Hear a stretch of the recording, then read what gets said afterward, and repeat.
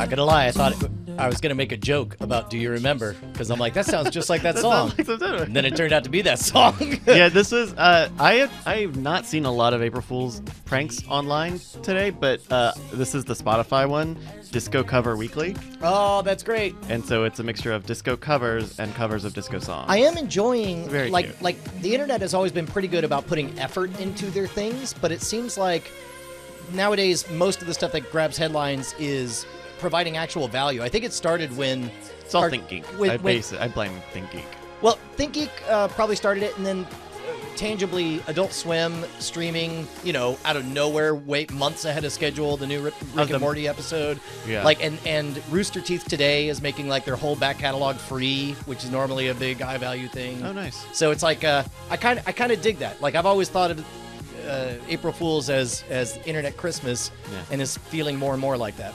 I saw a good tweet that was like, all these websites that are doing, old-fashioned retro designs of their website are having a shocking realization when their site loads very fast and doesn't have a bunch of Java shit in it. Yeah. My daughter explained to me that she had no school today, and I was like, "You don't?" And she goes, "No, it's a holiday, Dad." And then I thought, I had that perfect moment of like, well, what holiday is? Oh, you. Oh.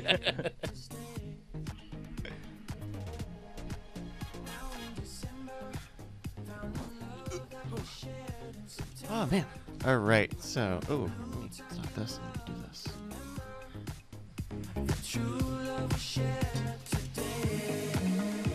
Yes, everybody, we're going to do weird things here in just a minute.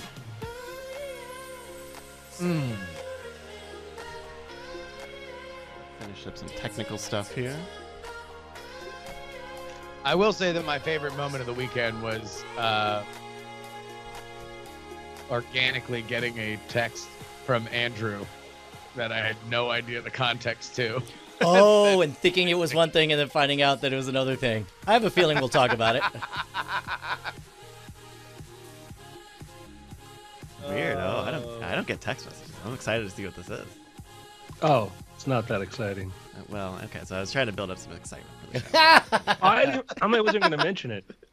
Oh, really? Okay. I mean, all right. I know everybody's waiting for my opinion on April Fool's Day, but like, the internet kind of killed it a lot. With you go to places and they have like people spent their lunch hour, on Friday coming up with a bunch of dumb things to do on Monday, and you go to sites. Some things are clever, and I'm like, oh, that's clever. There's thought went into it, but I'm like, oh, here's all the fake news stories. It's like, great. Now I gotta go through. Hey, putting Snake into Google Maps, fun. Like I'm gonna write a bunch of fake news articles that aren't real, and then you gotta go through that. I almost lost my last night going to Snack Overflow. Oh, really? Oh yeah. Because I forgot, and then I'm like they did like, man, the smartest way ever. If Wikipedia really wanted you to pay to upgrade, to support them, go look at what Stack Overflow did with their website. I don't. Oh, they did. It's that they had it was like they did again 90s style. So everywhere your cursor went, it had little sparkles that fell. It was like a GeoCities site. I'm like, how much to stop this? So I think after last year when Gmail, was it last year when Gmail had that button where it would send someone a GIF and it would delete that email thread and would never notify you about updates for that thread? Do you remember this? Yeah. The drop the mic button. Oh no, I don't remember this. It was let me see. Check my Gmail. This was, I think it was last year. No, 2016. Oh my goodness. Okay. That was a while ago. But it would put this little minion GIF of a minion dropping the mic. And You wouldn't be able to reply. You would get no more replies. Yeah. You would not get notified of any more replies. Ooh. Which is apparently Microsoft last week had to put out a whole thing that was like, no pranks for Microsoft. Yeah. We cannot do any pranks. Yeah. I'm glad. I actually just realized now why Google is sunsetting Inbox 5 days after when they said they were going to, which was going to be at the end of March. But yeah, I think, look, you're launching something new. like I think Brian's idea is it's better as Christmas than Halloween, right? Yeah. If it's you're getting something cool happens, that's rad. But if it's like we're pretending to be something else or we're gonna be clever here, spoiler alert, you're probably not. You're probably just going to annoy people, and that'll be that. So it's like if you're doing something cool, even if it's not exactly what you want, have some tangible benefit that like, oh, I'm glad that I came here and spent my time on your site and did something. Like, not just dressing up and pretending to be another thing. Because like, that was cool, man. Back in the day when it was only a few sites that did it, like, and it seemed like there was some more thought put into it. It was pretty rad. Now, just really annoying. Yep. Preach it. There you go. Alrighty, I think I am good on this side. How you guys feeling? Okay. Pretty good. Let me just make sure that's not dangling.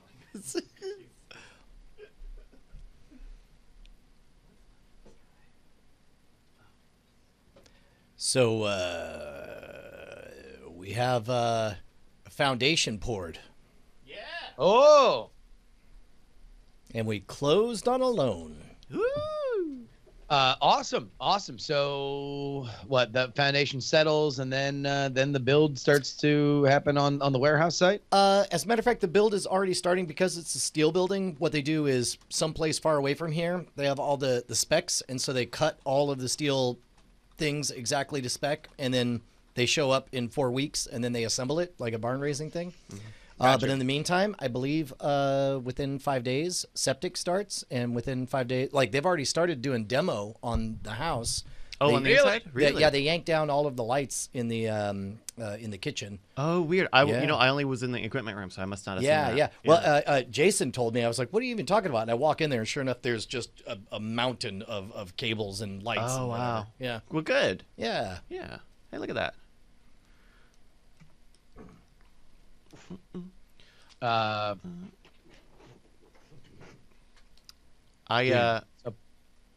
finished Lost Season 1 over the weekend. What'd you think? I am liking Season 2 a lot more. Really? Because I'm actually like... there's a point in Season 1 where you're just like, okay, we're there. You see the formula of how they write those episodes. And I wanted... spoiler alert, get used to a lot more of that. Sure. But it was like, now that you see what's in the place, and there's the guy in the place, and there's the name of a thing. Oh, yeah. That first episode of season 2 just delighted me so much. Like that fundamental transformation of context where I was like, oh, right. Okay. Well, this is interesting. Yeah. Just to give you context, that's how much people love that show. That literally, it's an entire show about a mystery, and then they blue balls you The whole on first year. on the reveal in the finale, and it's like, oh, you better come with something interesting. It better be more interesting than everything I have in my head, you pieces of garbage. And then, sure enough, episode 1, season 2, it's like, all right, you delivered. I'm Okay, in. that's something. What do you Now got? I've got something. So that's been my experience going through Lost for the first time. All right, how you feeling, Andrew? I'm great. All right, then if you're ready, feel free to take it away. Yeah, let me pull up my show notes here. Okay, sure.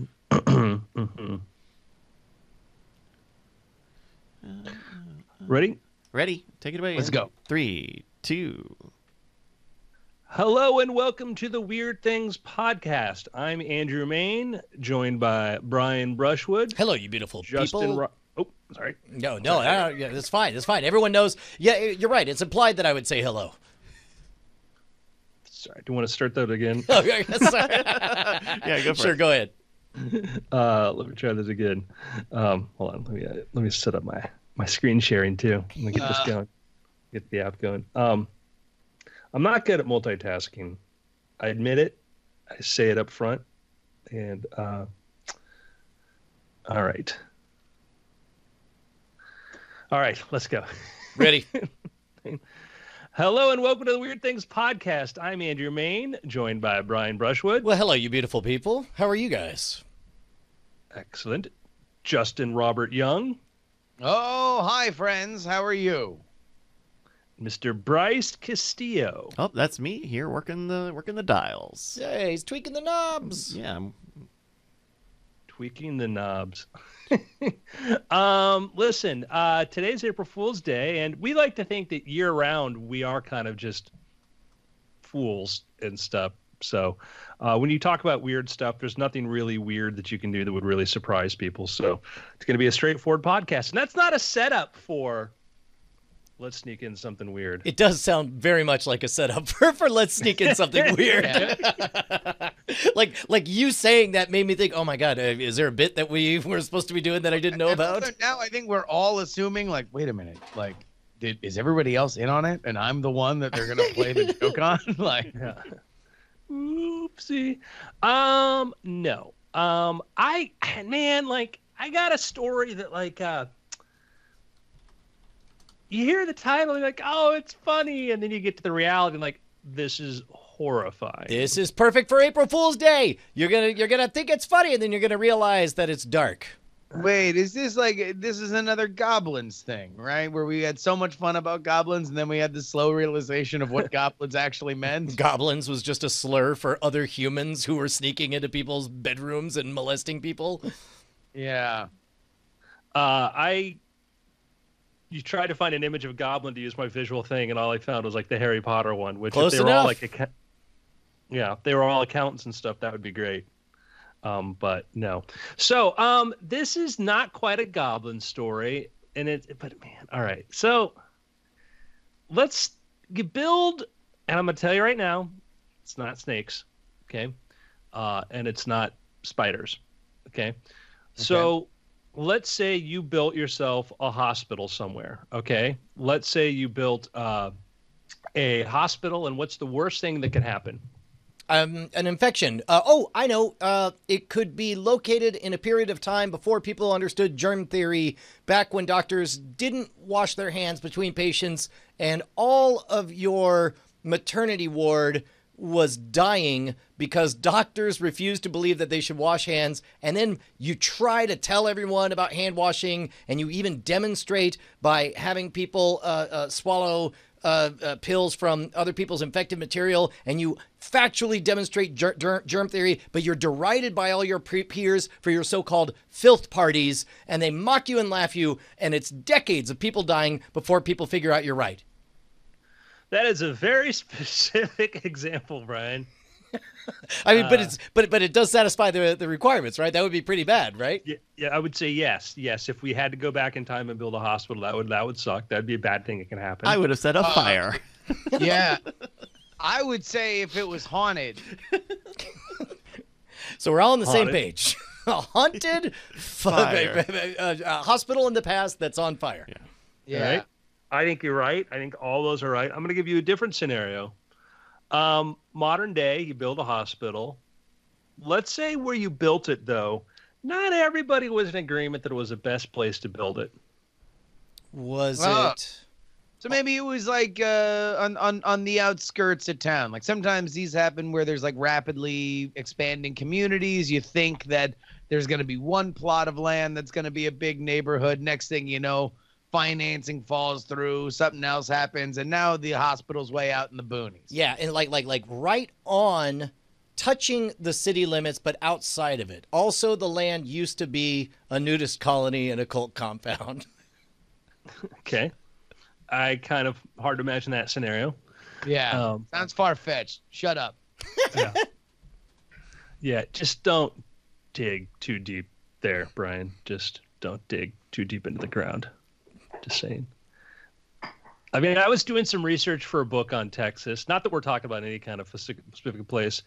And some of the oldest places in America where people lived, right where you live. Like, Really? You know, yeah. I mean, we could find like 20,000-year-old Native American bones there. Unrelated, the architect, period, new sentence, the architect that is working with us on designing everything is a real Indian hippie, and he is 100% convinced, and it comes from a place of expertise, that this was at some point Indian holy ground, and he's able to point to things that I'm like, well, this tracks. Wow.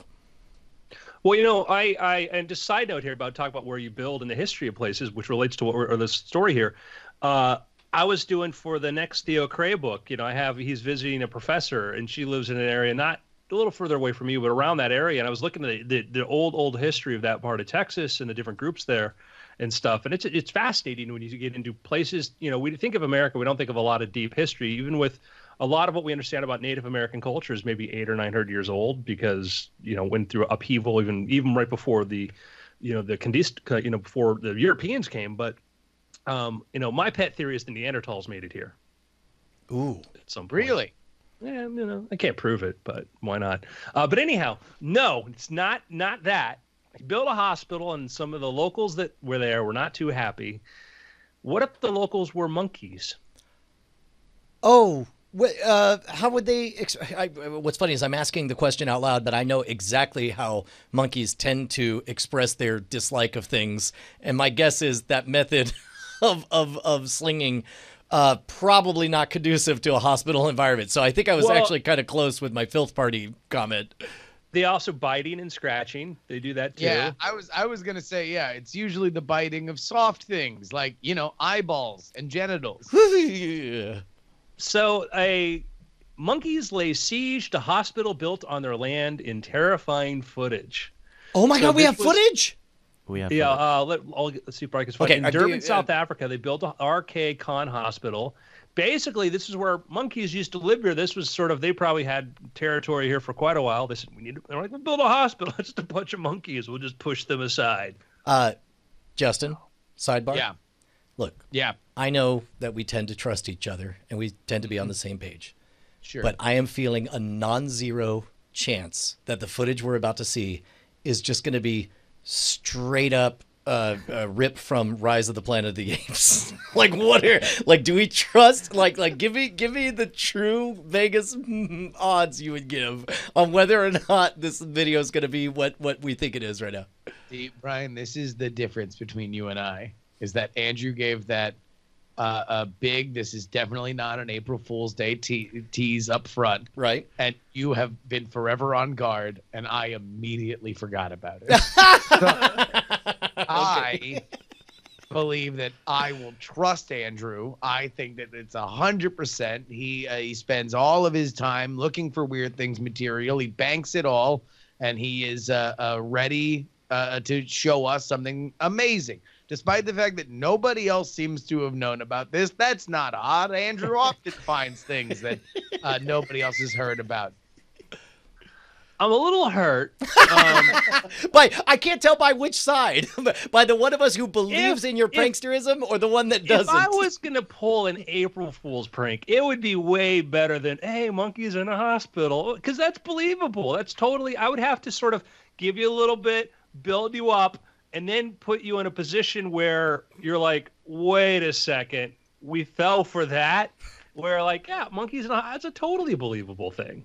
We've got There's the footage. nothing. I don't win anything if I get you to believe this. Fair enough. It's like, hey, I'm drinking orange juice over here, guys. Woo, April Fool. I mean, it's that level. It's Tang. Yeah. See? Oh my God. This should be footage from a movie. Dude, this looks like Outbreak. It's the Outbreak monkey-sized monkey, and there's one already hanging out, and there's another one, 2 or 3 coming in. Oh my gosh! So they're climbing on vervet monkeys. They're climbing on the railing, like curtain railing, in this hospital room. There's probably 4 or 5 on screen right now. And I assume, oh my God, another one just walked in. It's a little sinister because these people are. Oh, there's one on the floor. Oh, they are going to the floor too. Patients are in beds with the monkeys. Now, I mean, to me, this looks like the best hospital ever. Shows you what I am. Can you imagine if you are very ill and bedridden and you can't even get out of bed and you're just seeing this? Like if they want to sit down and start eating somebody's face, there's nothing to stop them. Well, I couldn't stop a nurse from eating my face either, Brian. So fair enough. Also, I'm scared of nurses now. Yeah. Wow. Yeah. So this is very sinister because I didn't realize for a second, I thought that this was after people had been evacuated, but no, this is an operating hospital with a bunch of patients laid up in rows here in hospital beds. And these monkeys have zero fear. Yeah, man, they're going all over. And, oh, man.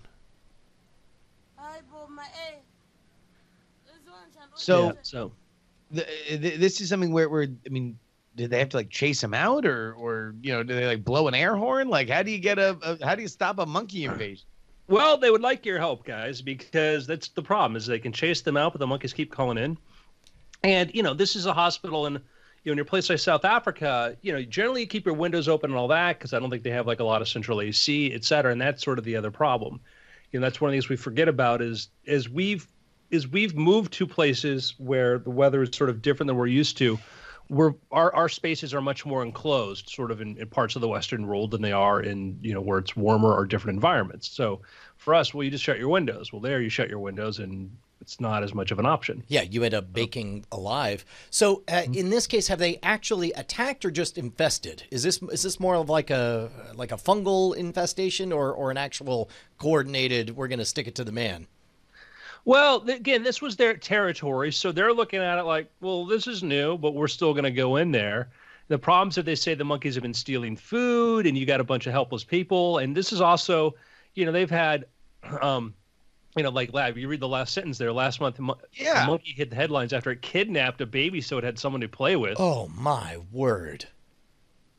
I'm against that. Yeah. Yeah. But now imagine the superpowers that baby's going to have. It's going to be like preternaturally, like a half monkey, and it'll learn how to commune with its brothers. Like, I'm just saying, silver lining. I guess all things being equal, I'd rather like, oh my God, that really is a kid that was lured away by monkeys. I guess all things being equal. It was my dream when I was a child. Yeah, I'd rather a kid get stolen by monkeys than wolves. I mean, that's a darker story, if you ask me. Predators. But ideally, a hospital would be animal proof. Well, yes. I'm picking the lesser of multiple evils. of stories I know of children's snatched from civilization and raised by non-humans. Seems like monkeys would be slightly better. Yeah, well, it depends. I mean, there's bite your face off monkeys, then there's, climb on your head and scamper around monkeys. And so, it's a highly, it's a good debate. It's a good debate. It's not up for debate. What's we need that? your support. We need your support. Indeed. Patreon.com/Weird Things. Patreon.com/Weird Things is where you can support this show. Thank you to everybody who supported us in March.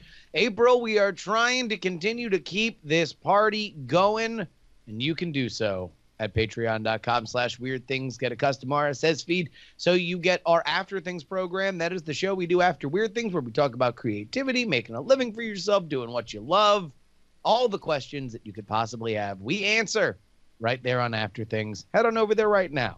Patreon.com/Weird Things. All right, guys, I got another story for you. This one's totally not depressing. All right, I believe you. Okay.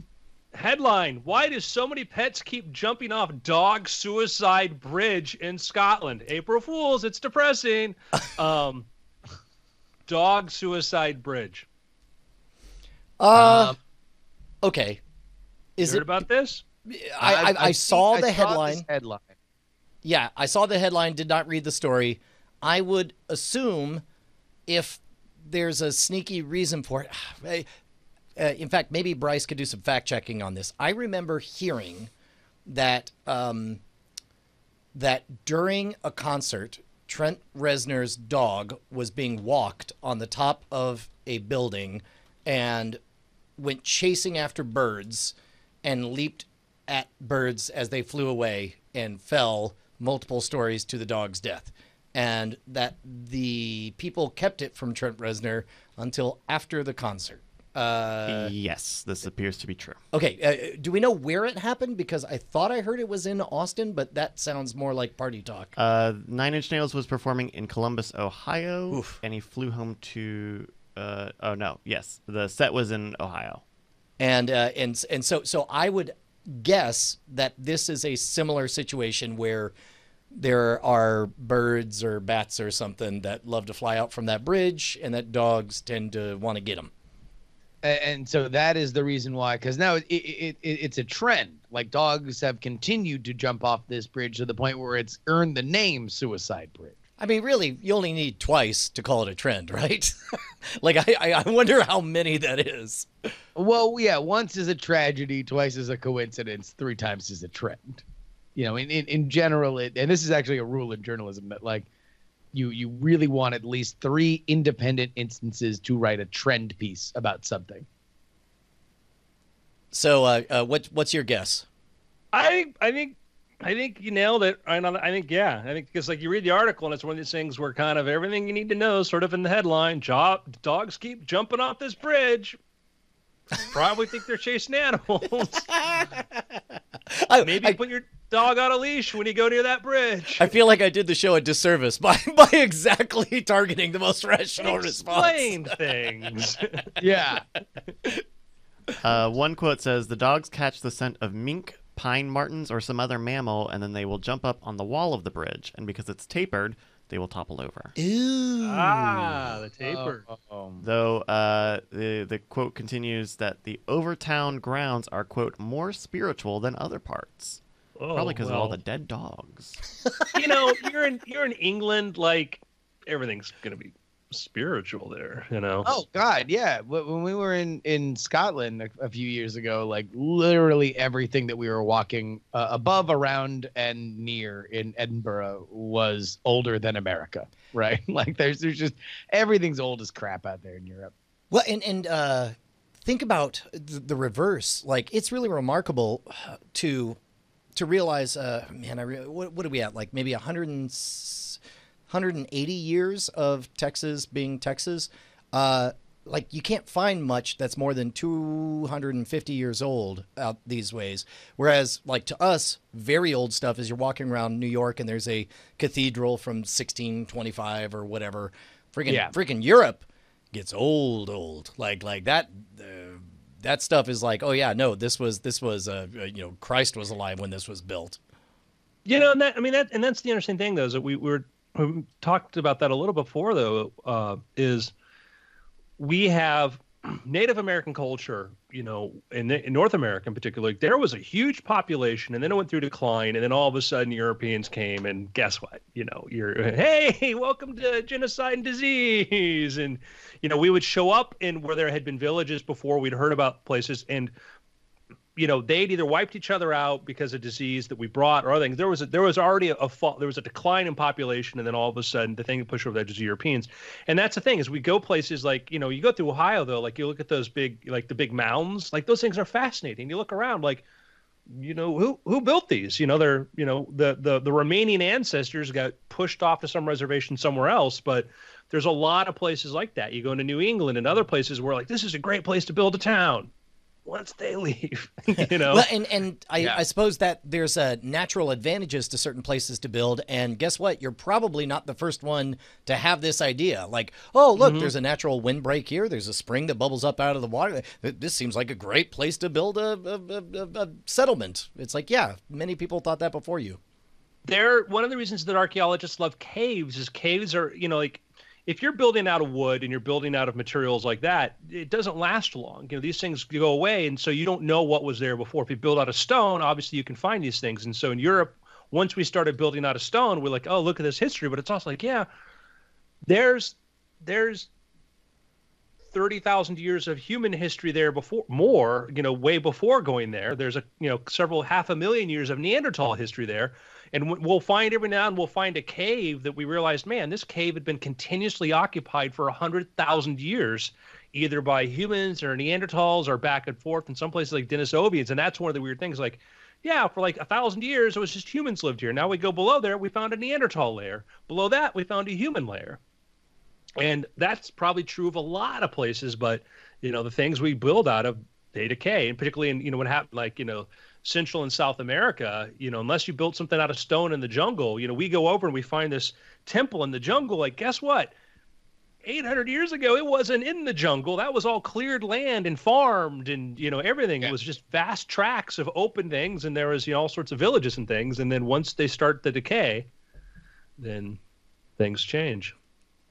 So I like, you know, I like to try to look at things through like, you know, a really old lens, you know.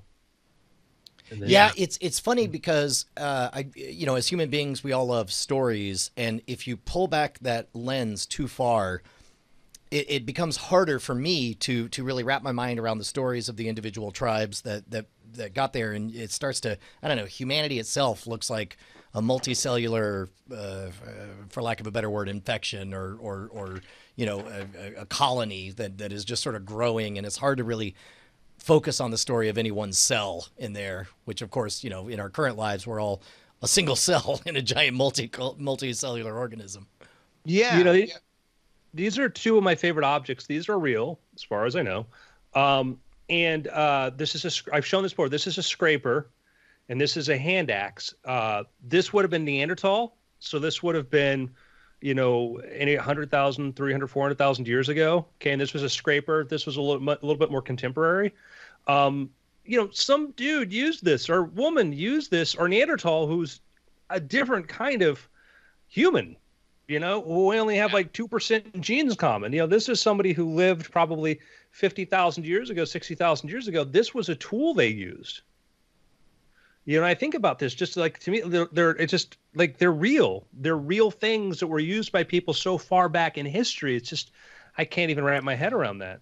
Yeah, the rational optimist has a pretty good hunk talking about the beginning of consciousness, and I might be mixing stuff up here, but I believe he portrays it in terms of it's no more conscious to create a hand axe for a Neanderthal or one of the precursors to modern Homo sapiens than it is for a bird to be credited with doing engineering as it creates its nest. It just sort of is like, well, that's what we do. We chip this down until it feels right, and great, now I got the thing that cuts the thing. And that it's really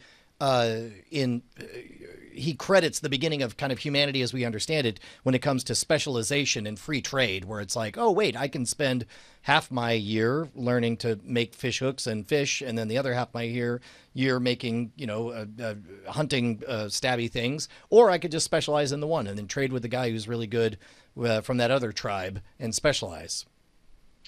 Yeah, I think that's a very good distinction between making the thing that somebody made and how to make it was evolved over time versus things that you sort of think up in the moment or improvise and have utility. And if I'm remembering correctly, like there's an astonishing amount of time, thousands and thousands of years of hand axes only being things that you held in your hand before somebody had that spark of innovation that actually thought like, oh, it seems like if you attach it to a stick, more like a tomahawk, then all of a sudden you're getting a lot more done. That is remarkable that it took us so long. Something that in an age where we see innovation daily and hourly almost, the important innovations and where all of us have more ideas than we have time to implement them. It's so extraordinary to even wrap your mind around, tens of thousands of years of just, using it the same way before you even think about what else can I do with this. Man, I have moments every day where I go, after the fact, I'm like, oh, I should have done this, but I wasn't clever enough in the moment to think about it. Right. And also there's that thing that we all have this inertia, and a good after things comment about how we see the way things are, and it's hard for us to figure out how to, even when we want to do something different, we do something different within the lines. Yeah. And often our biggest innovations happen when people accidentally have to step outside of them. But last story here, and this is sort of interesting. There was a National Space Council met, and Vice President Mike Pence made it very clear that this administration's goal is the moon in 5 years. Send people to the moon and a return mission from the moon in 5 years. So, none of you guys have seen Apollo 11 since I recommended it, right? No, but I know what happened. Okay. I watched it for a second time, and it's so remarkable to consider what it looks like starting from scratch. And now my reaction to seeing that headline was, well, yeah, I mean, just knock SpaceX, who wants $300 million? They SpaceX just sold off the shelf a trip to the moon. You're not going to land there, but you get to go to the moon for $150 million. For less than $1 billion. We could just say, yeah, we'll take 3 of those. And also, please drop this payload where something lands on the moon. That's as astonishing and awesome as the ask is. equally astonishing and awesome is the pedestrian nature of the ask. Like, I think it's great that it doesn't seem like a stretch at all for us to have a permanent presence on the moon if we don't mind paying retail within 5 years. Here's the problem. Oh, good. Justin, were you going to say something? Oh, no. Go ahead. There was a headline we just saw. Astronauts say we're ready, to go. NASA's up to the challenge and all that. And it's like, the problem has been is that, we've had these mandates before. Different administrations said, we want to go there. We want to go do this. And then NASA comes back with a price tag. It's like, great, give us $30 billion and we can do it. And it's like, $30 billion. I can't get you that much this year. Maybe I can get you $4 billion this year. Then we'll see another 4. How long? 5 years? What do we do? $5 or $6 billion over 5 years? How does that sound? And then it's like into first year, it's like we made progress, but you know what? It's going to be a little more expensive than we realized. So we need an increase. And the next thing you know, you've spent $10-15 billion and you have nothing, and you're like, screw it, we have to start over. Part of the problem is because the price is never what we say the price is going to be. If that has been and now, again, when we say NASA is a continually changing organization. There's NASA today versus NASA 30 years ago, 40 years ago. As an administration or as a bureaucracy, the problem is, prices go up. They make estimates based upon what will get funded, and then things. You look at the cost of the James Webb Space Telescope, one of my favorite examples, but lots of that stuff. It just goes higher and higher, and that's the problem. Is we can say, let's go to the moon, and NASA will say, oh, and the number NASA's going to ask is not going to be a number that Congress and the president are not going to say yes and rush out to fund, and even then it won't be a realistic number. So you are bearish on this happening. I mean, I think that. So you had, like 2 weeks ago, Jim Bridenstine, who's the administrator for NASA, said Orion's the new next generation space capsule. It's like Orion's going to launch no matter what, like next year, okay? Even if we have to use a private partner to do it, i.e. put it on top of a SpaceX Falcon Heavy. Well, that behind the scenes looked like that rankled some feathers because Congress, there's different states that get their funding, or make a lot of money from from the SLS program, which is the big rocket to send, stuff there. And they don't, you're telling them like, yeah, we make, if you put that on top of a SpaceX rocket, then you start going, why are we spending several $1 billion a year on SLS, which makes certain, senators unhappy. And then what? Yeah, that's the ultimate takeaway, which is a bummer, which is it's not a matter of technical engineering. It's not even really a matter of price. It's a matter of political will. And your skepticism, I assume, is not 0.1 or 0.2, but 0.3. The fact that you are skeptical that if we don't even have the political will to stop flushing money down the toilet with the SLS, again, there is a valid national security reason to continue the SLS thing. But we all acknowledge that it's not a cost-effective strategy to get to space. If we can't even stop our addiction to SLS, then how are we going to handle our addiction to, politically motivating people to spend billions of dollars, billions plural, to go to the moon? Well, because I think they're the same problem. Yes, we are flushing our money down the toilet for SLS, but Boeing and Lockheed and all the other companies that are building it, they own the toilets, right? So we are giving people money. And they are building a thing. Whether or not the thing will be good, whether or not the thing will be cost effective, who knows? Because all the senator knows is they don't want to be run against by somebody who says, under this person's administration, they lost X amount of people for the good folks of Alabama or Florida.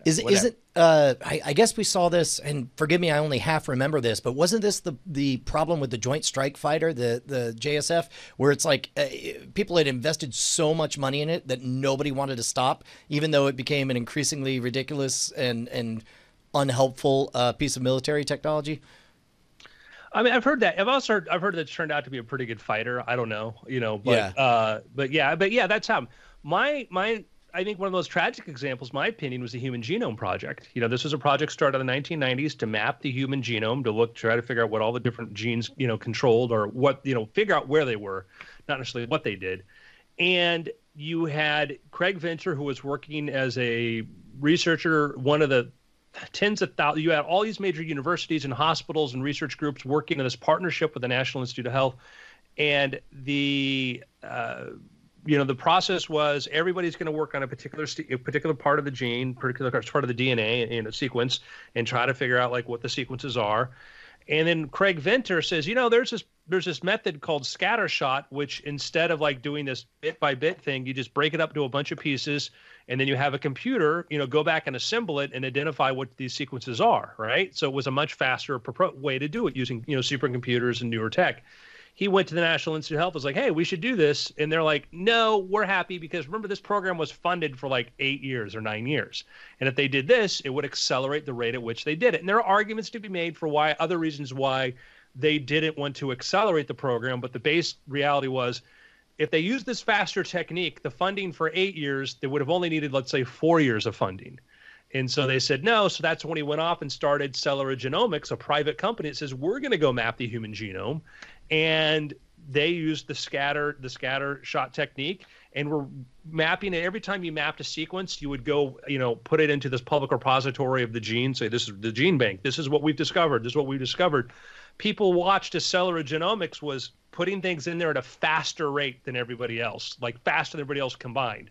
And they're like, oh, damn, they're going to beat us. This private company is going to beat the world's largest medical, you know, scientific research program in genetics ever. So that's when they did this famous, you know, truce between the head of, you know, the NIH and Craig Venter. They're shaking hands, and we're crossing the finish line together, because they were going to be embarrassed. They were going to be embarrassed if they didn't partner with them, you know. And that's at your point where bureaucracy is like, yeah, finding out all this DNA gene stuff is important, and sure, it'll cure people and all that, but we'd rather be funded for the next 8 years instead of 5 years. You know, because it becomes about job security and about making sure that everybody, like, all right, well, nobody worked too hard, because then where's my mortgage going to come from? Well, that's when you go visit NASA, which a lot of amazing, wonderful people there, they're always in a constant position having to defend their research, because they know there's a finite amount of funding. They've got to explain what they're doing, why it's important. And so when you go do the tour, it's show and tell. This is why we're important. This is what we're doing. And you look at how they have these ready-made displays and all this stuff. They're like, how much time are they spending trying to explain to people why they need to be funded? Yeah. You know. What's the apocryphal story that almost certainly is incorrectly attributed to Milton Friedman? Probably never happened, but here, let's do a mashup thing. Canals being dug. Milton Friedman, economist, shows up. Everyone's using shovels. He says, "Why aren't you using backhoes and big caterpillars?" And the answer is, "Oh, you don't understand that this is not about digging the trench. It's about jobs." And he goes, "Oh, in that case, why aren't you using spoons? Then you'd have even more jobs." Yeah, and that's the point. Is if your point is trying to create jobs. And then I heard a great one about about where running a deficit's not bad. You know, it's like, then why have taxes? Yeah, double that deficit. Yeah. Stop! Don't tax. Just keep running a deficit. You know, I'm like, so yeah, and that's the thing. And we want to look for ways to help. You know, how do you help? How do we help? How do we do this? And I think that, you know, I would love to see NASA with triple the budget that it has. And, you know, if it were 20% more efficient, you know, triple the budget would be great. I would love that, you know. And that so you are bearish. You would take the under on this. In order for this to happen, I mean, the answer is that there is a price at which this can be done, that Congress can agree on, the president can agree on, and all of this. In this current climate, I do not think. I think that I don't want to get too political here, but I believe there's an attitude of we'd collectively take a loss than let the president take a win if he lands on the moon during his administration. If I'm hearing you correctly, it's a matter of the current administration not having the political clout or capital to push this, combined with a general tepid interest from it's the country doesn't want it so bad that we'll let whoever's in charge, as long as we get it, that's great. And meanwhile, the administration doesn't have the current capital to push it as a visionary direction. I mean, that's a way to phrase it. I mean, I think, you know, I think that the current administration, you know, I think there is. I'm just going to say this. Like, you know, last week we had a lot of people happy that it turned out, according to what we know about the FBI report, that the president was not a Russian spy. People were unhappy to find out that he was not, as far as we could find that. And so I'm like, wait a second. You know, like, that's good. That's good news. You know, and so that's the climate we're in, where like well, find out what else, let's know what else is there, because like it doesn't mean like other stuff didn't happen, you know. But I was just like, if that's the case, do you feel like making this a pet project was if you're somebody who wants us to get off this planet, does making this a pet project of this administration actually serve a negative? Like yes. Is part of you saying like, please don't make this one of the things you want? Because let's go into weird things, gets political. When Mike Pence says, hey, we want to go to the moon within 5 years, that means, assuming that Trump gets reelected, we want to go to the moon in return while he's president. That's the goal. That is the goal. That 5-year time frame. People are like, I don't think so, you know, and that's why, because it is a political goal. Sure, certainly that's what the administration wants to be able to say. I'm like, great, sounds awesome. But other people are like, what? So he can just score a political win? It's like, maybe, but we go to the moon, you know. And also politically, it'd be a lame duck, you know, the end of his lame duck term anyway. So I don't know exactly. I mean, the horse would literally be out of the barn and apparently have flown to moon if it does wind up happening like that. Yeah, I don't know. I mean, I do think that, look, there are still a lot of very raw feelings about NASA that are complicated even further by our current political system. The question to me would be looking at where the SLS, the key defenders are in the Senate, and figuring out if you have a map that somebody like Mitch McConnell, who, you know, has been fairly good about marshaling votes, would be able to push something through to have a big space win. Yeah, I like it to happen. The private enterprise, and not just SpaceX, Blue Origin. I mean, they haven't launched their heavy hardware yet, but, you know, amazing things can happen. But it's just finding the political will. So I'm sure that might be more of an upset, considering the ownership lines between you know, Blue Origin and the raw feelings between this administration and him. Well, there's that, but you know. Anyhow, let's do picks. Hey man, I saw some movies. I saw Apollo 11 a second time. I went and saw the Dumbo, but my pick is Us. I went and saw Us. It's a good movie. You should watch Us, assuming you don't mind being scared and seeing really good direction designed to make you scared. Yeah, I'm going to double down on it and make that my pick as well. I thought it was far more scary than Get Out. It was far more of a straight ahead horror movie than Get Out was. But I think it still gave me what I now, having seen 2 of his movies, can now expect from Jordan Peele, which is well-crafted, well-acted, good character horror, but also like, and you know, there's certainly a large conversation to be had about both those movies, and Get Out. I think it soured a lot of people the further that the premise was explained. I really liked it.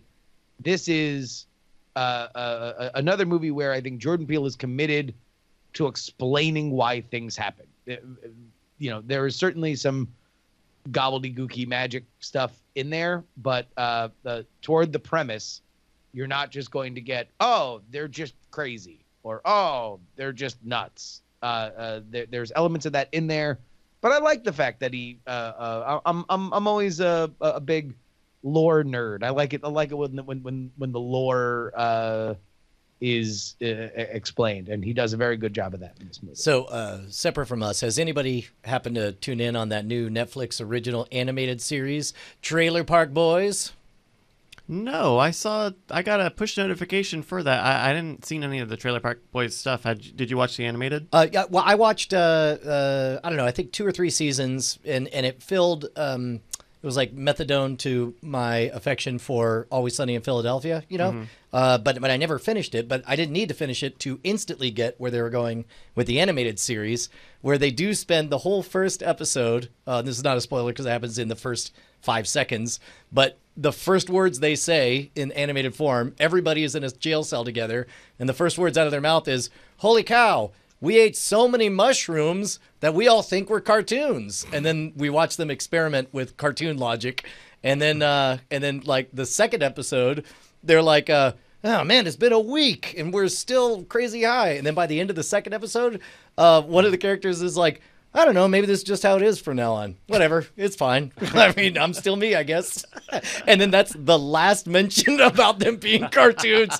And from there on out, you get into increasingly madcap cartoon territory. Okay. I'm really enjoying it.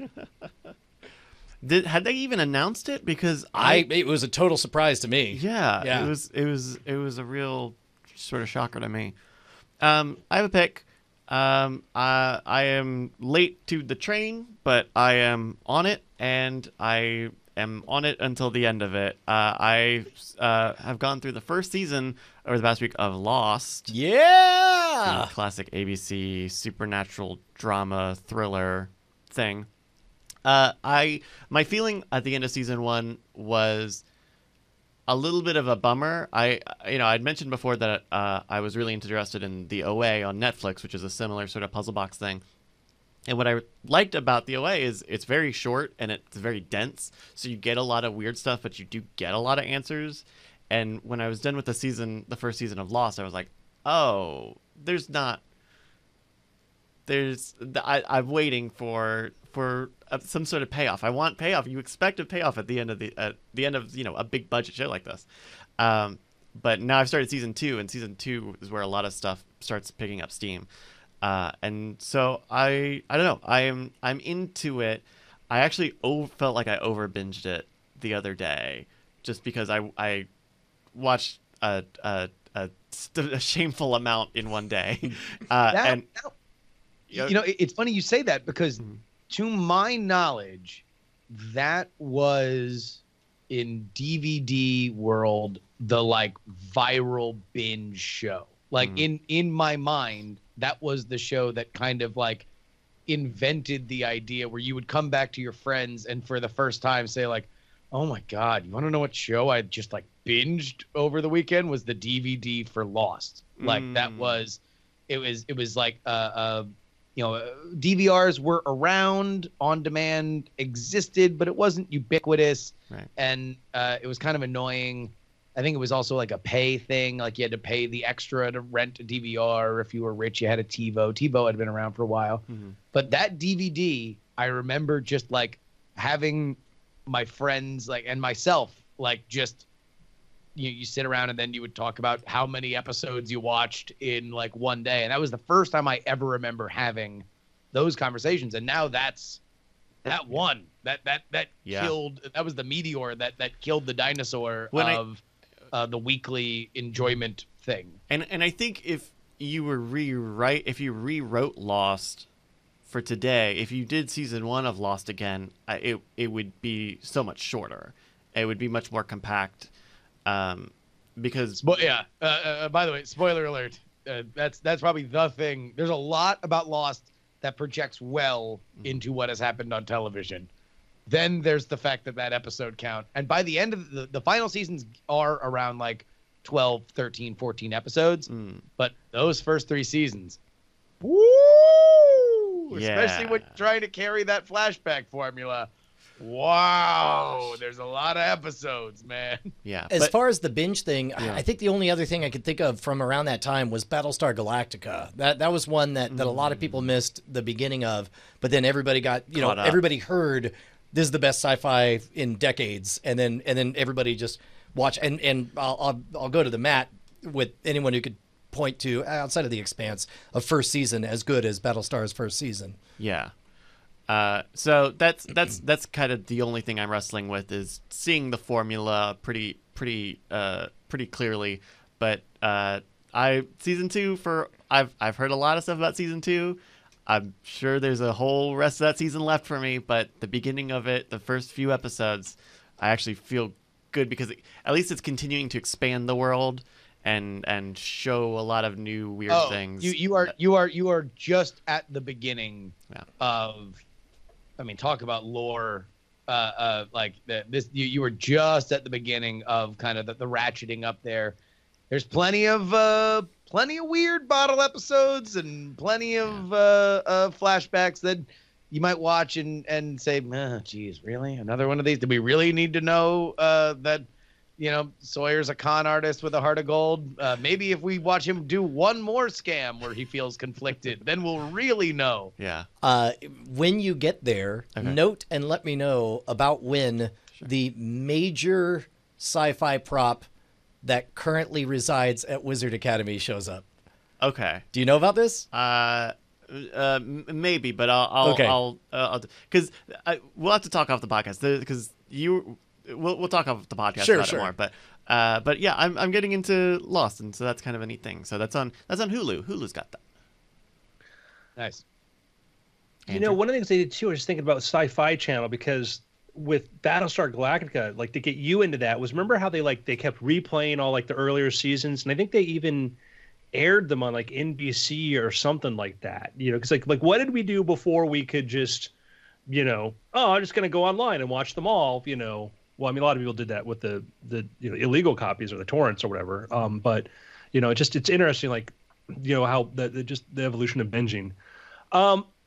Hey, do you know what these are? Did somebody get on the AirPod train? Man, everybody. Hey, where have you been? Guys. Oh, no. You're thinking about those. You got these two. Are these guys. Andrew's holding up AirPods. So identical cases. Your pick is not AirPods, but a second pair of AirPods. AirPods 2. I've been using AirPods forever, Brian. Thank you very much. Yeah. I've been on that train. I'm the conductor on that train, Brian. I've been a big fan, and so when they said AirPods 2, I'm at the point where I can notice my battery life has gone down because I use them so much. I got AirPods Dose here. Uh-huh. And you're like, oh, the AirPods, they look exactly like AirPods, except actually I had my name and all that put on there, which I don't know if you can see. He's got his Twitter. But anyhow, at Andrew hey, you know what's cool about these? These AirPods 2? Yeah. That they feel exactly the same. Yeah. But you can just go, hey Siri. And she's in my head. It's no touching, no whatever, hands-free Siri. It's actually super weird because normally when you do it on the phone, I always wait for the little beep, and with this, it's better for you not to wait. It's better for you to just talk and say the thing, and that's super super duper weird because it's just not how I'm used to. So wait a minute. So you have the twos too? Bryce? I snuck off to the Domain the day that they arrived in stores and. Spent about 3 hours getting these. Hey, the Domain is very big. Yeah, it is. When you park on the wrong side, was there a line or just getting around? Yeah, just getting around. It's true either way. I will say, and I have become increasingly more frustrated with the Apple company and their products. I think it is the fact that they canceled that AirPower charging mat, and we saw something that was kind of verboten in a previous incarnation of Apple, like straight out vaporware, a thing that they made a big deal about and then just never happened, is a troubling sign. For those that know, 2 years ago, Apple announced that they were going to come out with a charging mat, a little charging pad that would charge your phone and your Apple Watch and your AirPods all in one thing. Charge them all. And that they wouldn't have because with charging mats you have to kind of be very particular and get them in the right spot. Where their idea was that this would be a little you This wouldn't. would be more expansive. It Yeah. wouldn't matter. Maybe it could jostle a little bit. Maybe your phone would ring. There's been a few times where I wirelessly charge on a little pad next to my bed, but every once in a while, either I don't put it down right, either I get a call and it vibrates it off the little button that it needs to be on, and I wake up with a phone that has 0 charge on it, right? So that's troubling. All that is to say that the only thing recently that I've gotten and I felt, oh my God, this is the Apple feeling of they weren't the first, but they cracked the code, was AirPods. Yep. They're just they always work. You can pull them out of your ears and they pause. That's the biggest thing. The biggest thing is just not having to hit a button to pause your podcast or your audiobook. You just pull it out of your ears and they pause and then they restart as soon as you put them back there.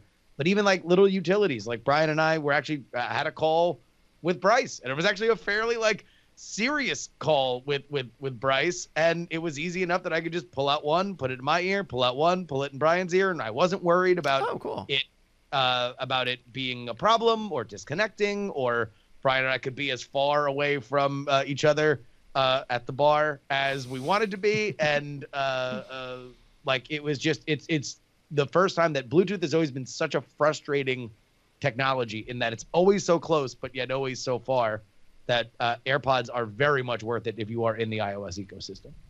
Yeah. So in the two, it's improves upon. I didn't get the wireless charging on it because like I've been reading articles about, behind the scenes, like, yeah, this charging pad may never happen. So I'm like, I'll just use the cable. I mean, I have a fast charge stand that I use for my phone, but I love it. Like AirPods, like everybody, when you do, it was a lot like kind of the original iPhone. You're like, no, really, get this phone. Like, I don't know. Then you get like, oh my God, now it's everything. And then in a world with Google and all those other devices, it's a different question.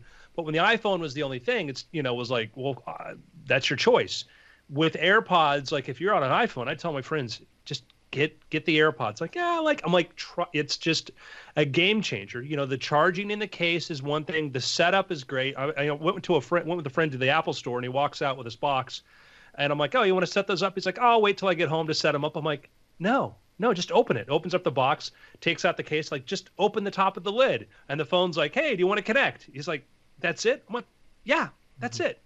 So yeah, they're pretty cool. I got them because I had the Beats X like Justin did, and they had the in-ear sort of rubber, gasket sort of thing, and I don't really like that very much, but I really like the normal ear pod headphones, and so my ideal thing would be something like the Beats X, where it's a thread, but then it has the earbud sort of pod design at the end. But these stay in my ear, which for a lot of people it doesn't. I don't exercise very much, so I don't worry too much about them falling out.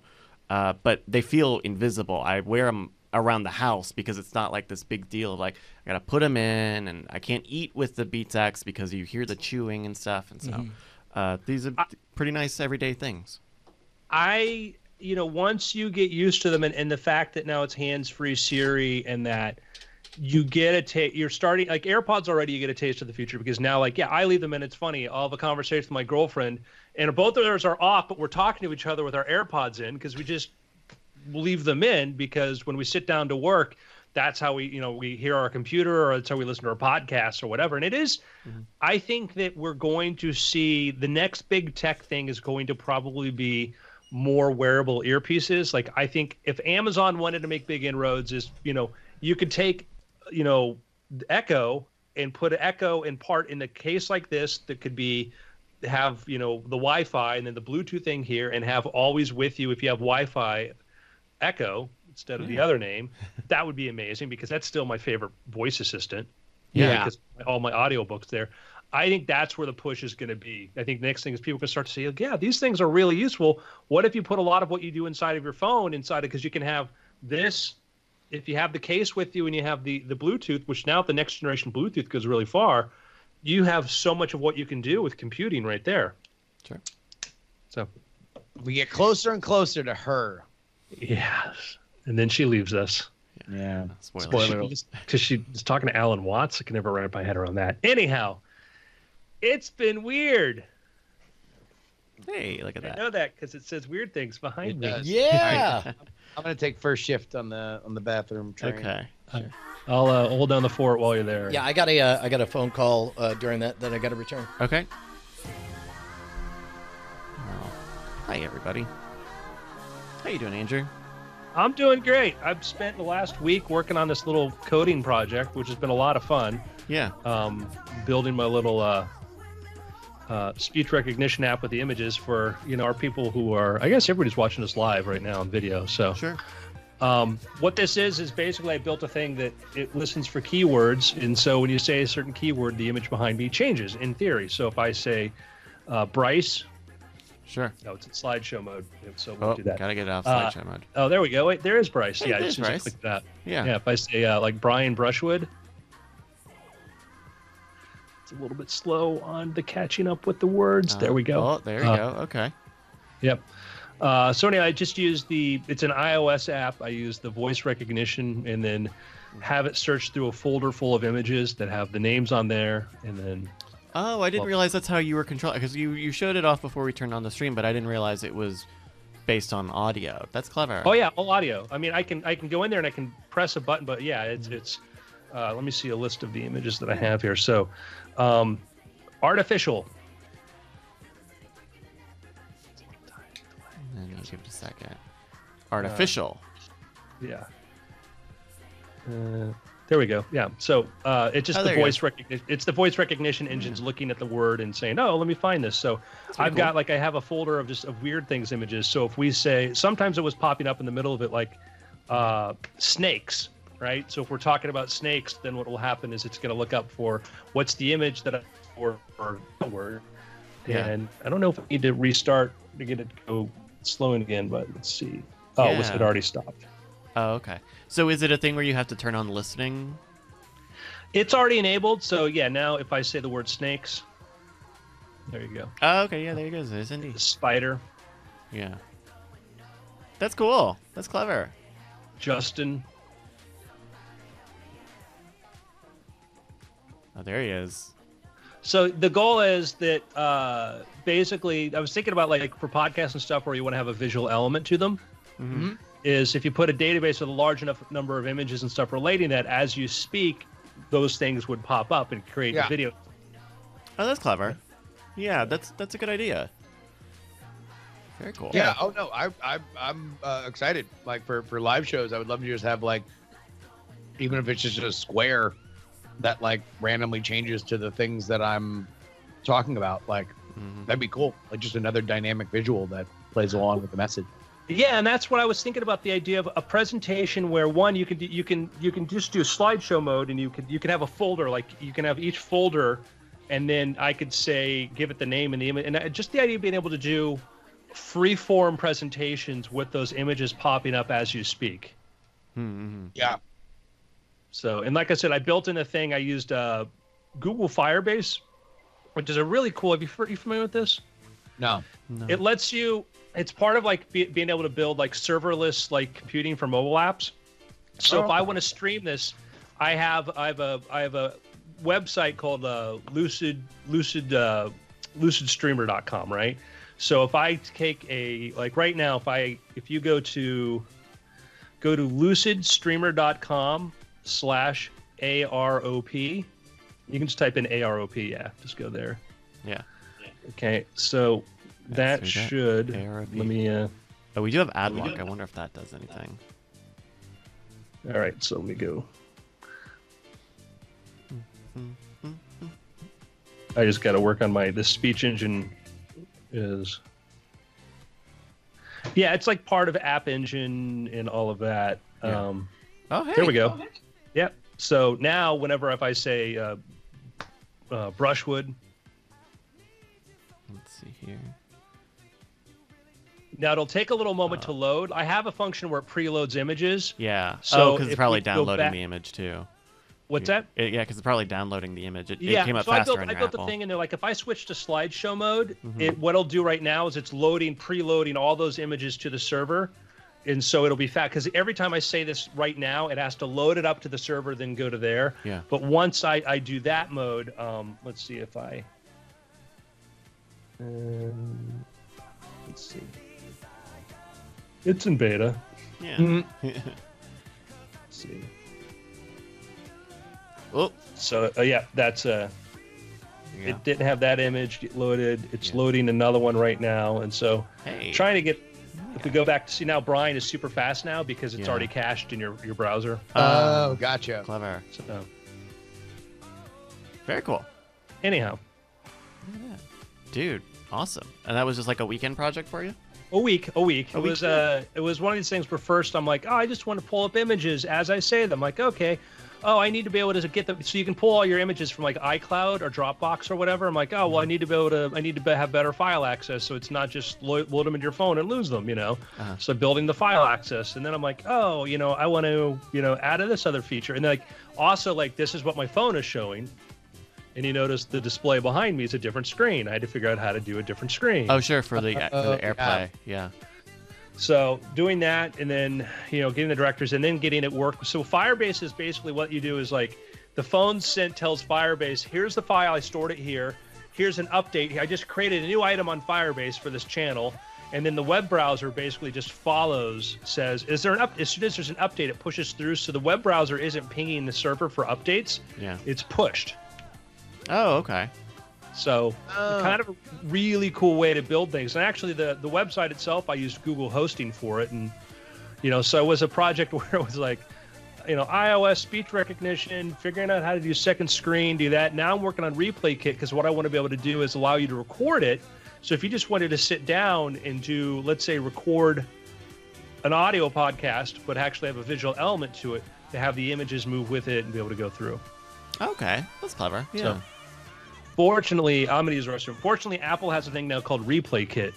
Oh, It's for screen recording, etc. So, Yeah. all right. I'm Very just cool, going to yeah. leave you looking at Justin. hey, Hey, Justin. How's it going, man? what's up, homie? Oh, How was your weekend, man? Did you do anything fun? Yeah, had a fun little night with John Teasdale. John is moving from San Francisco. He'll be down in San Diego. Oh, wow. But it's actually going to be, there's going to be more focus on kind of the stuff that we're doing together because he left his job at Uber. And so now he's going to be focusing on all of his independent projects, including the Contender stuff. So very excited. That's great. uh, and it's not too far away. I mean, It's Yeah. like 7 hours. Oh. So oh, right. Okay. I was thinking the drive that we did San Diego to Los Angeles, but yeah, would be and that's further. like much more if you hit traffic. Sure. But we're like 5 hours, 5.5 from Okay. LA, Yeah. and then so you tack that on top of it. But it's a real quick flight. It's like an hour and change as a flight, yeah. which is cool. But yeah, no, it's good. And then I have a standing desk now. I as part of John moving, I got this standing desk, and I've Yeah. really enjoyed it. It's really been a good place to segment, like preparing for shows I do somewhere else, Mm-hmm. like doing shows I do here There. Yeah. in the studio, because I think I realized that the studio is not a good place for me to work. Like it was a Yeah. good place for me to prepare, and it was a good place for me to waste time in between doing shows. Right. But like other than that, like in terms of sitting down, like maybe it's just like the chair's too comfortable, or I don't know what it is. There's something in my head where it's like Mhm. it really helped to segment out, and so now it's like in the morning, I'll just go get breakfast and then walk over to the other desk, and I've given myself like this very simple task in the morning, but it leads me, by the time I'm done with that, I've eaten, I've had my cup of coffee, I have another cup of coffee if I want it, and I'm already rocking and rolling, and I can now get into the other stuff and just like bang out as much as I can in the morning, because it sets me up for the rest of the day. Yeah. Yeah, I think I saw you had like an Instagram post or something with it over the weekend. So yeah, I've been also like somebody made mention that there was a lady whose name I can't remember now, but she is great and she does these awesome kind of like basically like news summaries, political news summaries, and I'm like, oh, that's cool. Like I wonder, like I could probably do. I wonder how easy it would be for me to do literally with just my laptop up on this standing desk thing, like just heightening it up. Like I'm sure I could come up with a rig for my phone and it'd probably even look better. And I could certainly get a Bluetooth lapel and I could make it sound better. Yeah. But I was like, just as a Andrew's showing exactly all this cool stuff, but like just in my living room where I have good natural light, like I wonder like just the literal dirt dumbest way to do it, like how would it look? And so it looked pretty good, and so I've been doing them like once every 2 days or so, 3 days. Like I'll just be like, oh, you want to know what, I should do it, and it takes me, I'll do 3 or 4 takes, shoot it right in QuickTime, airdrop it to my phone from my laptop, use my notes that I wrote for myself to keep myself on track as the text in the post, and they've been doing okay, but I think it's just more an excuse to kind of keep the Instagram thing alive for when I, if I wind up going down to Miami for the debates, or certainly next year for the primaries and the election and everything, like just making my Instagram more and more of a place where it's like I'm just talking about politics and a little bit about, my life. Nice. Nice. Yeah, I was showing you. This thing is amazing. This is my light source here. Yeah, so it's like a little faux ring light with, is that like a phone holder? Yeah, it can hold your phone. You can put the ring light over the phone if you really want to. Yeah. I have a Ryza, whatever, I have a Razer's Kaido, whatever camera, but I bought that, but I bought this thing with the ring light. It's $20. Yeah. Yeah. And like, it's adjustable. Like we can. Oh, sure. You got color temperature. Yeah, I have a similar desk at my apartment that's very similar. It's like an LED. It's like a light. It's some sort of nice light panel, but it's got dimming and color control, and it's pretty nice. I use it. It's like my primary light when I do anything from home. Yeah, I was $20. I was like, if I saw this rig. And they're like, "Oh, we got this cool rig, but it's $100." I would be like, maybe I guess that I could use that, like all right. And then it was like $20, and then I was amazed. Yeah, very cool. So. Alrighty, you guys want to do after things? Yeah. Mm-hmm. Surely. Quick reminder that at 35 after the hour, I'll have to jump out for a second. Okay. Mm-hmm. You got it. Okay, well, whenever you're ready. Hello and welcome to After Things. I'm Andrew Main, joined by Brian Brushwood. Aloha. Mr. Justin Robert Young. Hello, friends. And also our producer, partner extraordinaire, who everything happens because of him, Mr. Bryce Castillo. It's true. It's a lot of expectations. Yeah. Hello, everybody. By the way, we appreciate you making that time machine and going back 10 years to create this podcast. Thank you. That's right. Very appreciated. Yeah. Did it exist before Bryce? I mean, I don't remember it. Yes. Check the Patreon. No one knows. Happy to be here. I'm just saying. I don't know. I mean,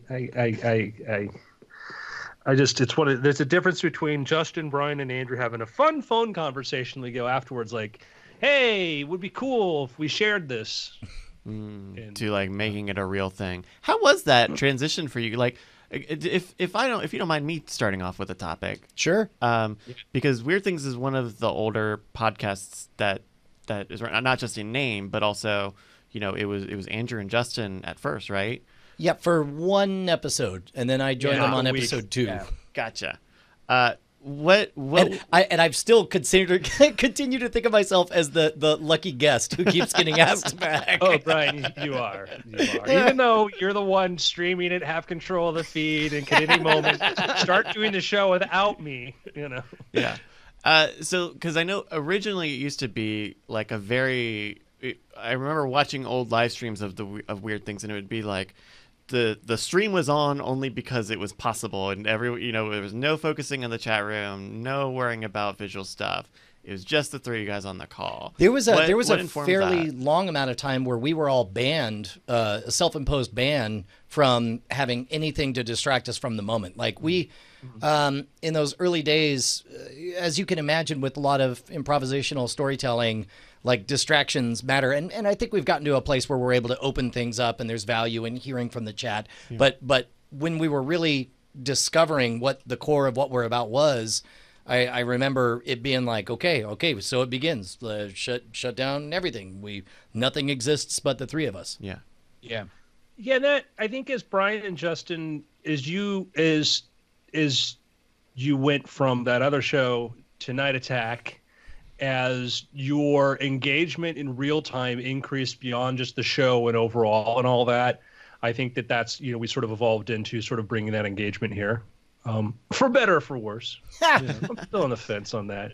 But yeah, it's evolved over time. And, that's the thing. It's certainly, we were talking about between the break, Justin was talking about creating content for Instagram. Yeah. Tell us a little about that. So, Bryce, did I tell you that I deleted Twitter from my phone? I've heard such a story. So I deleted Twitter from my phone. How did you tell people you did this? Mostly I just wait until Bryce is on the line. I just tell him. Yeah. So I've been on Instagram a lot more, and I've kind of appreciated how Instagram is kind of, I don't know. For me, at the very least, it does not hook into the receptors in my brain that make me a crack addict. It is something that I can enjoy for what it is. I appreciate following who I'm following, and that's that. But I, got the itch to be like, or I saw somebody else, and I'm gonna have to find her name now that we're talking about it in person. But she's got a new book out called News Not Noise, and she does just these little videos here on Instagram where she kind of like explains news stories. And I think she uploads them through, Jessica Yellen. That's it. But she does a great job. And it's super rad in terms of her just giving a good summary without it being, too much of a partisan kind of thing. I mean, obviously she has a little bit of a tilt, but that's fine. You want to bring your personality there. The videos are well shot while feeling personal. And so I have this new standing desk, and I put it in the living room where I have great natural light. And I'm like, well, I wonder how hard or easy this would be, and like what the reaction would be if I just summarized a news story, but kind of doing it more from the PX3 perspective and focusing a little bit more on the campaigns. And so, I realized a few things, including that unless I'm going to start uploading them through Instagram TV, I can only have them be a minute, but I think that's a pretty good self-imposed goal anyway for what I'm talking about. And I can talk a little bit more about these things that, Yellen is very focused more on like government stuff, and I'm more focused on campaign stuff. So it's been fun so far. I don't know exactly, like looking at my other videos that I posted, it seems like it's getting solid engagement comparably to that. So we'll see if it grows. But this was the first one that I did. This was literally just like I was hanging around and figured I would try something and see how long it took. But it's been good. Shoot them on my laptop, airdrop it to my phone, and then upload it. It's fascinating that the way that the way that Instagram works, that our so much of our workflow goes through our phone now. Yeah. Like, that was the workflow was literally based around because I was initially very excited about Instagram TV because I wanted to upload my jury episodes because it's a daily thing. It's about they were saying that their target for length is certainly longer than the minute that you would get in your main feed, but nothing longer than like 20 minutes. And I'm like, oh, great, perfect. Jury Daily fits right in there. 4 days a week, content, visual content, but it was such a pain in the ass to impossible to upload it from the computer, or even just get it from a PC to my phone and upload it. And I just wound up losing interest in it. And I don't know a lot of people that are using Instagram TV, so I haven't revisited it. But off a Mac, going to my phone couldn't be easier. AirDrop just works. Yeah, we have to do that with the Instagram stuff for Scam Nation and Modern Rogue, where we render out a cut on a PC. I put it in a Dropbox and then download it on my phone, and then with Instagram's wonky because you have to trim it in Instagram, otherwise it'll not convert the video file. So you have to put extra fat in there intentionally to cut into it. Otherwise, because I've had that happen where I've spent a day trying to get just a normal thing to work and it won't. It's so weird that Instagram makes this super difficult, especially for something like Instagram TV, which is longer content, ideally more produced content. Some of the stuff that I've seen on there, but right. It does feel like in this age of, Facebook is cancer, Twitter is cigarettes, it seems like Instagram, still Facebook, is coming out the winner as far as branding goes. Like little things like that, you're all caught up, no more to see here. That level of engagement, I don't know, it seems like that's something that personally I feel like I'm very weak on, especially as and we've talked about this, when Twitter starts to feel like a liability, like with the James Gunn stuff or whatever. Thankfully, it feels like the pendulum is swinging back. But I was looking at my metrics, and I've gotten quiet, like to the tune of half as many posts, most of them responses to people chatting at me. But hopefully that's something I intend to work on this year, is figuring out more micro slices, if not on Twitter, then certainly on Instagram. I'm not doing near enough on that platform. Yeah. I think part of that for Instagram is because it is so limited, right? Because it's all photo or video based. It's not some big threading in conversations. It is kind of a shallow structure. Obviously, people use it for a lot of different things, but it's kind of feels like it's built to be this sort of shallow, wide, platform, rather than Twitter, which is keeps trying to thread replies, right, mentioning stuff. It feels, because it's more compact, that the constraints make it feel. Instagram better. feels a little bit more like a micro broadcast. You're not going to spend more than a minute watching a thing, and pretty much the most you could do is hit a heart. I mean, you could type some words that probably nobody will see, and there's no easy way to continue to make it. Like Twitter, of course, encourages back and forth because they want it to be a chat room that sucks up all of your time. So it seems like Instagram is well positioned to pick up the slack.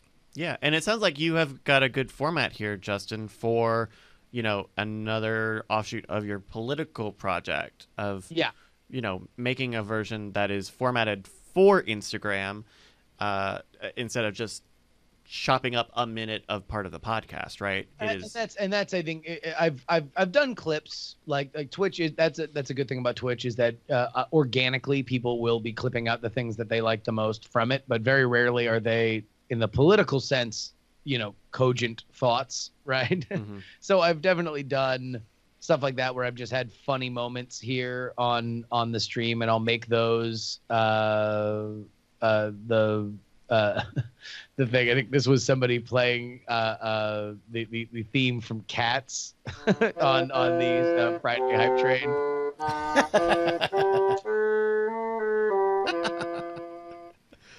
But yeah, no, like these other the videos that you're actually shooting for Instagram feel kind of vloggy, but they also kind of feel authentic, right? If I was scrolling, I would think this is I mean, he shot this for Instagram, but also it, like, even though technologically it's very like the easy, what's the easiest way you can do it, just taking that little bit feels like more thought has been put into it than any other. Yeah, more direct. Post. That I'm speaking to my Instagram followers about the thing that I'm good at, and like oftentimes I think that's the element that Instagram does get super right.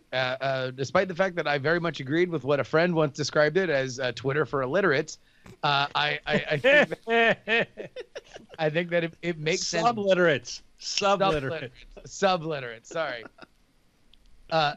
It very much understands visually, and also, spoiler alert, I like the ads on Instagram. Like some of them are garbage, but Good. It's like You're gonna get more. yeah. I mean, like there's a non-zero chance that I see something and I'm like, either I like it 90% of its clothing, or some event that's happening in Oakland or San Francisco. But it's like, you know, the clothing stuff, I've bought 2 or 3 things that I've seen advertised to me on it. The other stuff is either interesting in that, like, oh, maybe I would like a piece of clothing like that, or like, oh my God, really? Like, is that what my metrics are telling me I should be wearing? That seems a little bit weird, but it's always like interesting. I never feel like it's oppressive like it is on Facebook, or totally useless like it is on Twitter. Yeah. My question is this: how long before Facebook makes Instagram suck? I mean, I if I was going to place a bet, I think that they have a sore paw right now, and that they're going to move slow with Instagram. I think that Facebook understands that their main brand is fairly tarnished, and that Instagram seems to be well liked. I would suspect they'll take their time. Let's phrase it this way. There's 2 things that are already happening. Number one, Zuckerberg seems very gung ho about uniting all of their chat platforms. Like they want to have everything feeding into one master chat. And I would assume that might also mean one master stories section, because they replicated that functionality. That I think would make Instagram worse for me. Like, I don't like the people that message me on Facebook. I like having a little oasis in a separate place where it's only Instagram chat. Rare though I get it. I enjoy when it comes in. And the other thing is, like Andrew said, just pump up that ad volume to the point where the wheels fall off. Well, there's more to, like, I understand, like, Facebook politically is worried, you know, and they're trying to say, yeah, we should have, you know, scrutiny. These are things that everybody says when they want to sort of negotiate the terms of that. It's about ad dollars. It's about revenue. Yeah. And if Facebook is noticing that they're having a drop off in new users, less people are using Facebook, and they're seeing growth in Instagram. And if they're making less money in ad dollars, wanting goodwill is irrelevant. It's like Google. I liked when Google said our policy is like, do you know evil? I was naive. I'm like, great. It's such a great idea. And then you're like, they bought DoubleClick, and then it was like, oh, you're just another company. I get it. Facebook, they'll say whatever they can to win over public support. They're to make money, you know? And so if they're losing people to Instagram, which they own, and then they're going to say, well, we got to make it back in Instagram, and we can do things. There's an article, or I was listening to the book Coders, and they talk about the story of adding Newsfeed to Facebook and how people hated Newsfeed, and then they grew to love Newsfeed. Like, I don't know. I get why they did Newsfeed, but then they realized, man, look at what they don't get into is like, hey, Newsfeed's great because our engagements went way the hell up, and we have 100 times more opportunities to sell ads. So, you know, I don't know. Brian, I hope you're right. I hope I'm right as well. Because I hope you're right. Well, and talking about something like Newsfeed, or I think it's very similar, like the homepage of YouTube, right? I use YouTube a lot, and I keep bumping up against the subscriptions of my YouTube. Not that I have too many, but it's that I want to watch something on YouTube and there's nothing new. And so I end up leaning on the homepage to show me more stuff. And I feel like Twitter or Facebook has to be a very similar way for some people, where maybe they don't follow a lot of people, or maybe they don't have a lot of people in their Facebook network or whatever, but they want to see good stuff. They want to see new stuff. And whatever is the most recent thing is like, I understand having that experience on YouTube makes me understand more the like algorithm move for Facebook and Twitter. But it's tough if you're on the outside of that. Yeah. I'm pretty unplugged from like everything, you know. I'm I go into Twitter like Brian, like you. I go in there a little bit to like go see, who's at replying to me, and I'll respond. I haven't had so many witty bon mots, the first time I've ever said that out loud, bon mots. I've not used it that much. And as I get absorbed in either writing a book or some other project, I just don't go there as much. But also I find it too, like, I don't know, like, I'm like, do I want to open that door to that vampire?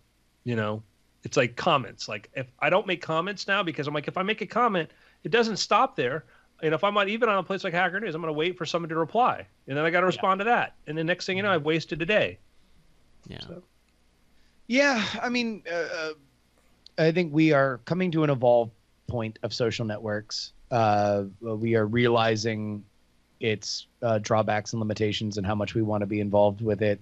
I think there's kind of a lot going on, but no matter what, there will be healthy and unhealthy ways to deal with those kind of things. And even if, as Brian said, like Twitter or cigarettes, cutting down's probably smart, even if you don't quit. Yeah. So Instagram's vaping then, I guess. I'm amazed by the quality of content and again, it's like, hey, it's 2019. Andrew's talking like it's 2009. But like, I watched, season 1 and season 2, YouTube series of the seasons of Defunctland, which is, the history of, these theme parks and stuff. It's amazing. It's so well done. I'm like, I've enjoyed that more than probably any Netflix documentary I've watched in recent times, and actually, like, I've gone through Netflix and like, I haven't really been pulled into anything lately. I've been, but I think about that, like, Modern Rogue, things like this, the quality of a lot of these things now from these indies is amazing. And it's, we still need to figure out better ways to compensate and to make it worthwhile. And, YouTube, you push for getting subscriptions, but as like a subscription doesn't mean watch it. People watch it. Right. You just accumulate them over time. But, there's different metrics and I don't know. And. Yeah. I have no answer. I have no. Bryce, what are you working on? What am I working on? Yeah. I've got, all of the work we're doing here with Scam Nation and Modern and, shooting Modern Rogue and stuff. And then I've got my podcast, the Trending Lemon podcast. Let's talk about that. Going now, because you've been rocking it for a little bit. Yeah, it's been since December. I think it launched like Christmas week. It's been going well. It originally started off as just doing, the idea was it's like an interview style show, but instead of preparing questions, we do BuzzFeed quizzes. And over the past like month or two, I've been working in news stories. Things that are, topical or really big on social media. So like last week we talked about, I don't know if you guys remember the Florida Man headlines phenomenon, right? Sure. Yeah. Put in your date of birth without the year and right. Florida Man and Google it, and you will find the Florida Man story that happened on your birthday, and everybody was having a time. I totally miss this phenomenon. That's amazing. Yeah, and so we broke it down, and for my take on it, right? It's like, well, those are still human beings. This is kind of an upturning of your nose at what is a pretty open, transparent public records laws that Florida has, and also a possible security risk, right? Like putting out your birth date, and not just with this, but there are lots of things of like, well, what's your the first letter of your first name and the first letter of your last name, and they give you a weird My Little Pony name. The BuzzFeed quiz of sharing the first 7 letters of your mother's maiden name will reveal this about you. Right. Yeah. But at some point, right, if you do enough of those, or if you're someone who gets caught up in those, right, you are giving up parts of your data. Find out the secret to your social security number. Type it in here and we'll tell you. Yeah. So that's kind of some of the stuff that I've been trying to fold into the show, because a few months ago BuzzFeed had the big personnel layoffs, and that kind of affected the quality of quizzes that were being floated on the website. Oh, really? If that's possible. Yeah. Just because I look for a very specific type of quiz. There's a lot of like pop culture stuff, like which Umbrella Academy character are you? Sure. Like stuff Yeah. that is not very good. But so I've been folding in new stuff to kind of make that format wise more sustainable. But otherwise, it's going pretty well. You know, the toughest thing for me is just booking people because it's just me and you know, a guest, so it requires a lot of like every week we gotta do it, gotta find someone and nail them down. But I think things have been going pretty well. The other noticeable thing was 2 weeks back. This was the week of South by. I'd been talking on the show a lot about like, okay, we take a lot of these quizzes, but I don't really know how they work on the back end, right? They have a very sophisticated platform to make these quizzes and share them and all. But I never made one, and so I thought I would be doing a very quick episode. I thought like, okay, I don't have a guest because we're busy with South by, so I'll just do a quiz live on the show. I'll record it, and that'll be it. And I spent an hour to an hour and a half trying because it would post and then it wouldn't work. The post was messed up or something. So I what I thought was supposed to be super easy ended up being like an exercise in frustration. But that is how that really happens. Like that episode. Yeah? By the way, I thought it was good. I think you should do more either one mic or barely assisted kind of stuff. I think my only note would be that you could probably trim up some of the like pimento cheese sandwich. Oh, sure. What I'm typing. But other than that, like I thought it was a fun deconstruction because to me what I love about that show is you are using very obvious personality detours to kind of like do an interview, which is like in a very, very clever way. That's where you get a lot of kind of like the best interviews are when you just throw out a little bit of a twist and the subject starts talking about themselves. Yeah. And this is such a great way to kind of do that organically, but also exploring how these things work and how they're built and where you want to go with it, I think was smart. And it was a great way for you to talk about the story, which was the Operation Varsity Blues, which wound up ensnaring a bunch of rich people in a ploy to get their kids into various colleges, that you could talk about it in a cool way. Yeah, and that was the other part of that quiz on kind of the behind the scenes side was like prepping to talk about that news story, kind of in a way I don't do on any of the other podcasts that we do or even on the other episodes. Really cemented that I wanted to do news stories like that because because there's also really interesting things happening there, but having a means to like really dive into a news story and understand it, and then explain it, and then take it into this other thing of making a thing, was great. You know, that's a level of research that I don't tend to need to do on any of the other projects, and so I'm glad that you like that. I might I hadn't really considered doing too much of those. Just because the outcome was so unfortunate, but yeah, I'm glad you like that. Yeah, no, I think you should not be shy to mix up that format because it's a good format, but I think it's still finding like whether or not you are doing a clever version of the interview that gets somebody to reveal that like, their mom left when they were 5, right? Or if it's like Hot Ones and it's like, oh, we're just Very doing light. a clever little thing that it doesn't really matter what the answers are. It matters that you're seeing the reaction to this abnormal, weird, riff factory where the, people can just go off.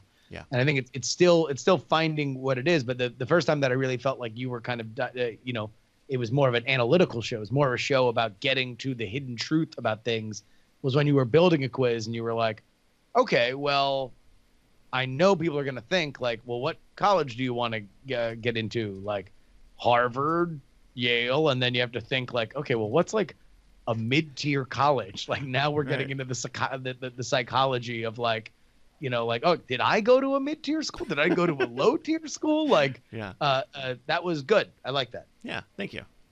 So, yeah. I want to talk a little what I did here because it might be helpful for people. Like, I wanted to do a little more with my podcast studio, or as I like to say, the corner of this room. And I was thinking about like, man, like you guys have really good setups. You guys stream all the time and all that. I use this for 2 hours a week.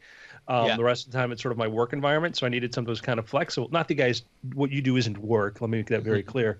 I just want to show you what I did here because I'm like, it's 2019, and I feel like, you take your grandmother somewhere and you explain stuff to her, like phones are small now, like I have an electric car. Well, ain't that a squirt? I have no idea. So I'm that person. And so I'm like, oh, you know what? I'll put a monitor in back of me.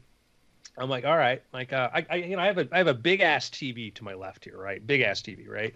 But I said, yeah, I don't want something big. I'm like, I'll get like a 50-inch or something, like, which it's funny because that's not big anymore.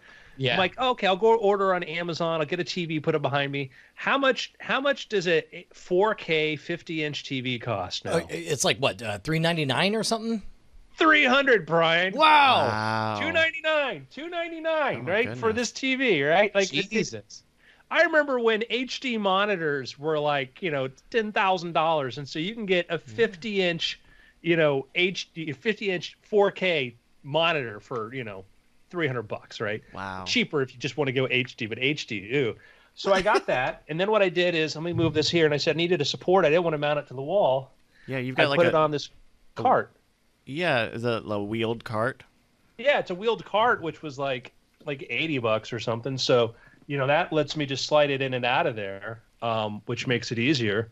And then I put an Apple TV, I've strapped an Apple TV to the back so I can stream to there doing that. But, it has these things now come in, like this is actually a Roku TV, so it has that built in, and I'm sure there's some other stuff there. But I could just use an HDMI cable, but I put the Apple TV in there and whatever there. My light source, my primary light source, I was showing this before the show here. And again, for our audio listeners, which is everybody not listening live, the TV, I have the TVs off to my side there so I can kind of whatever I see, you see it over my shoulder, kind of like a newscast. For my light source, I bought this ring light, which is very bright if I aim it at the camera, which has got an iPhone holder. So and it clips to your desk. So it just clips right to the desk. And this is pretty good. It is better than the stupid thing I built out of the IKEA box, which I was so proud of myself. It's a nice even light. I've got a little source over there. It was $20 for this ring light, an LED ring light, which my first LED light for my video camera was like an $800 thing. And now for $20, you get something that holds your phone and can light and you can stream from. And it'll look better than the garbage that I've done with like nice cameras and lights, but not sitting at things upright. So.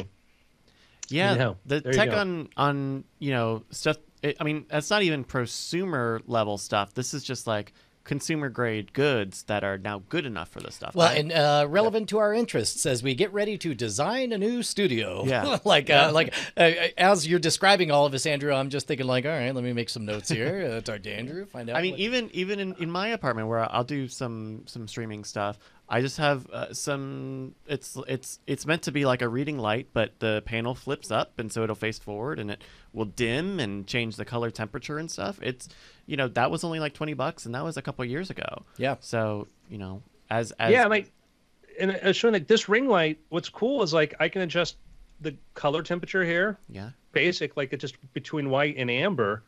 But if I wanted to do, if I wanted to do more light or light more, I would look at I could get some of these and mount them around. And I've got a camera up here, which I haven't turned on yet, that's got a ring light around there. I don't know if that's any good or not, but yeah, it's so much cheaper now. I mean, just that I'm still beside myself that just, it's a $300 display, with the cart, I got, $400 for the whole thing there, with the Apple TV, and then it goes up. But point is that I just remember before podcasting, remember, Justin, we would do the show at the James Randi Foundation. We would do an audio cast because we would sit there going, what should we, Randy would be like, what do we call this? We're like, I don't know, internet radio, whatever. Nobody knew what to call this because the word podcast hadn't been invented yet. We had to have a telephone line, we're using we had the line going from the computer to the modem line was the longest cord we could find. And when people would come into the studio, they would trip on it and they'd unplug. And our podcast, our shows were just a battle, and this was just an audio stream. This is using real audio. What was it? Real audio, yeah. Yeah, real audio, whatever streaming thing they had there. And then, we always grumble though, like the tools haven't got much better, Yeah, I mean, geez, the fact that there's a few companies that are trying to make it a branded thing, but the fact that like FeedBurner is still just garbage. In fact, it reminds me, I got to go check my FeedBurner stats because the best way to do it is to check them on the first, so you can set it for 30 days because God forbid you'd want to get any more granular with your numbers. Wow.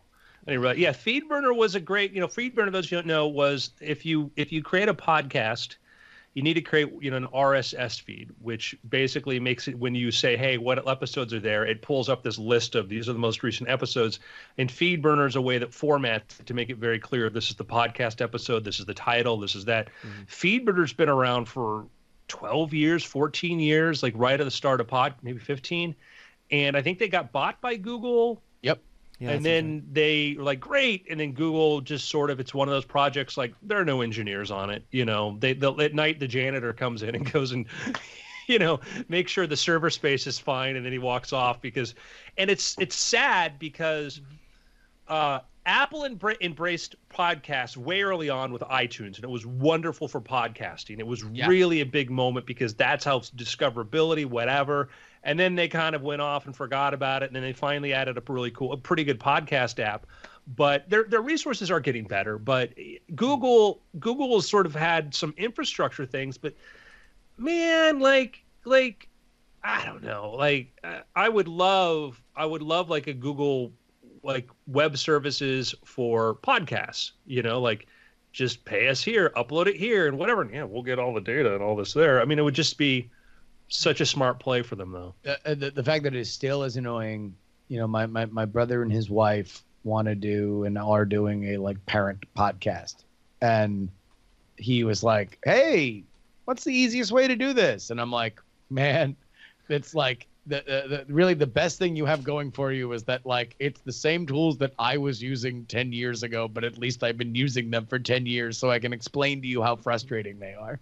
Well, yeah, their services like Anchor, which just got bought by Spotify, which try to simplify it. But my problem with Anchor is it's very opaque, on what it is and where does it live, what does it do, how do I control it, whatever. And it doesn't feel like it's the YouTube of podcasting.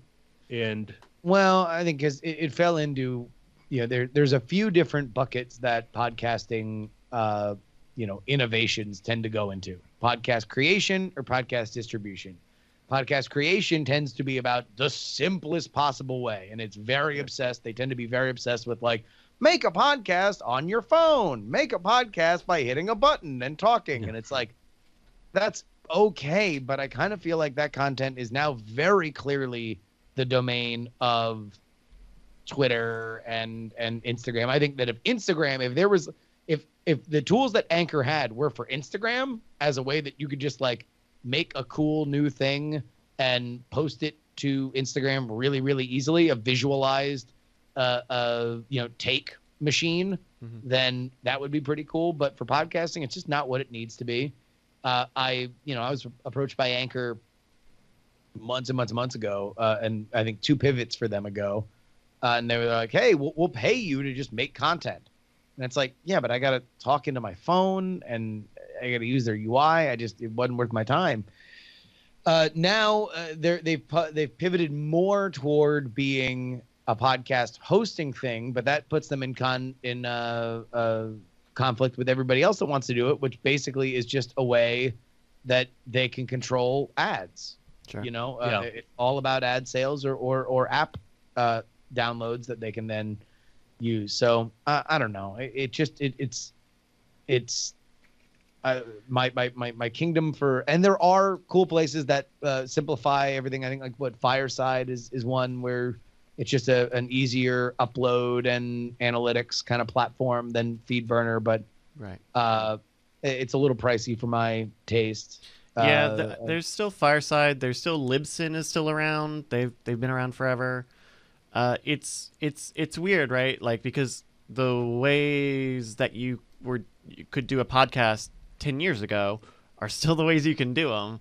And there are a few of these services like Fireside or Anchor that are trying to find new inroads, but also when what you want is granular control, or recording on a certain platform, or publishing, editing on certain platforms, there's still not an all-in-one everything yet. And I think companies like Anchor kind of want to be that if everyone changes what they think all is, and that's not ever going to happen.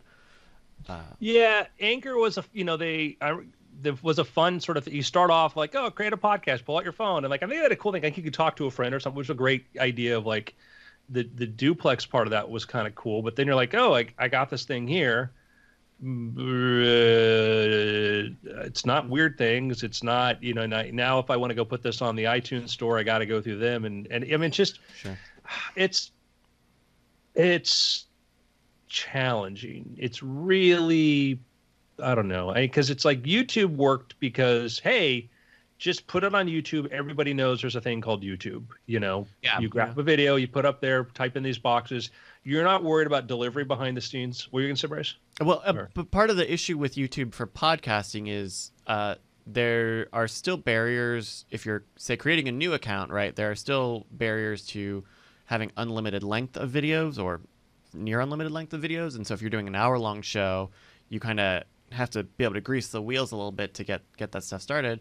And the other thing is, historically, YouTube used to be all about views. And so you wanted something that was shorter. You wanted something that people could finish and get onto the next video. Where now we're only, in the past couple of years, YouTube has really focused on watch time, which is why a lot of podcast stuff is starting to see a home again on YouTube. But with YouTube, the algorithm is a black box. They don't know how it works, and you don't know how it works, certainly. And so it's a weird. Yeah. It's not a discovery platform in the same way iTunes or Google Play or Spotify is. Certainly, and I would say that, and sometimes it can be. I'm trying to think the number of podcasts I've listened to that came from me looking in iTunes for stuff to find. Very limited. YouTube stuff I find all the time. I found Defunct Land and everybody else knew about it, but nobody told me. And I'm like, oh, this is really cool. And, and I think on one hand, there's the simplicity of publishing and there's simplicity of then there's trying to solve the discovery issue. But right. I don't know. I have no answers. I mean, ultimately, God, in a different world, I would have loved for Apple to invest just a little bit in creation tools. And I know that that's not their wheelhouse. They've never seen the money in it. If anything, the fact that they created the de facto home for podcasting is something that they enjoy the status of when it matters, but they've never really put a lot of time and effort into it, or specifically to evolve it. You would think when they are in a battle with Spotify for people, and Spotify is now spending a ton of money on curating and building out, also being the home for your podcast, that Apple and Apple Music would be a perfect integration. It's literally two apps on the phone. It could be an easier one app. I think part of it is that podcasters are adverse to change. It was within the past year or so that Apple updated their guidelines for RSS metadata. So that along with all the things that you normally put in, they also have fields for just your episode title, just the title of the episode without numbers or the name of the show in it. Excerpts, you can tell if it's a trailer for an episode or if it's a full episode. You can say if your podcast is serialized. You can have seasons. A lot of these new metadata things. And it was last month or so when Apple sent out an email that was like, hey, we have these new metadata things. If you wouldn't mind using them. And there was this huge blowback of just like, well, don't tell me not to put the episode number in my title because people need to know what number it is. And if I tell them what number, care, and they haven't cared forever. So it's like, look, I think that it was a good decision for them to say like, all right, let's standardize things. Yeah. And but you have to expect that you're going to get blowback. when as long as you weren't distributing, malware, then they were fine with it. And Like, and it was, yeah, and they had to roll it back and say, I mean, it's fine. It's fine if you have the name of your podcast. It's not fine if you have an episode title or number in your thing, but that's the thing. like, that's look, the one. Yeah, that's the one thing that caught with people. either you care about the community that is dealing with you, Mhm. or you do not. And inaction is not caring. Sure. That leads to tone deaf messaging. But also, if what people want is something that's not going to change or is rigid, I would think keeping a stable software directory would be is exactly what people say that they want. It's worth it. But if they're not going to change and they don't care, and it's hard to get in touch with like anybody there, and you have no idea how it works, you have no idea how people get featured, you have no idea, recently they started adding analytics through there, then you spend most of your time thinking about, okay, this is a static, if imperfect thing in my life. How do I work my way around it? Yeah. Here's the thing too. It's like, again, I'm an Apple fanboy, but also frustrated. Like when they did Final Cut 10, it was a great example of, hey, our engineers, we've been working on the video and we think we've seen the future of how video is, and iMovie's cool because people make more movies with iMovie. We're going to push a lot of this to Final Cut 10. And I think it's technologically amazing product. It's garbage for trying to get things done. I stopped using it. I mean, like we had, when we did years ago, I did my show on A&E, we had Apple was talking to us like, oh, do you want to use Final Cut? Because we'd been Final Cut, and we talked to Apple like, oh, we're probably going to use Premiere. They sent Apple people over to talk to us about how to do this workflow. And we're like, well, we're doing 12 episodes. Each episode's going to have probably 300 hours, 200 hours of raw footage. Well, okay. In their mind, you're making a movie. You're not producing a series and doing this. And that was one of the problems is management of data. And we have this other way to do this. It's a totally different workflow. And you want us to retrain for this. Yet nobody, and they've had and I remember they're saying this, Walter Murch is using Final Cut to do this. I knew the project Walter Murch was working on because a friend of mine financed it, and Walter Murch was doing the polish cut on it, not going through the 40 or 50 hours or hundreds of hours of stuff, the documentary. I remember they said Walter Murch. I'm like, I know the effing project that he did.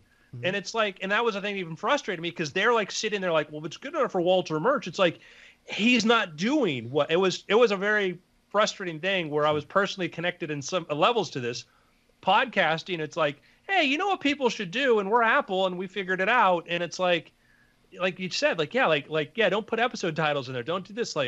Are you serious? And then it drives me kind of nuts because it's engineers or people who think we have a better way. Look at where people are. What's the I Am Pie story? Don't put in sidewalks. Watch where people are walking. And it's a story that Steve Jobs loves. Where are people walking? That's where you want to be, rather than we're going to build skyways and bridges. We just need you all to use the elevator now. Yeah. I would like to give kudos to Patreon, because Patreon is a company that very publicly burnt their hand on the stove a couple times with announcements and rolling back, but they eventually hit a point in which they realized that they need to make more money on certain kind of accounts. And so they, I don't know how public this is, but they had a meeting with creators with a fairly large strata of creators.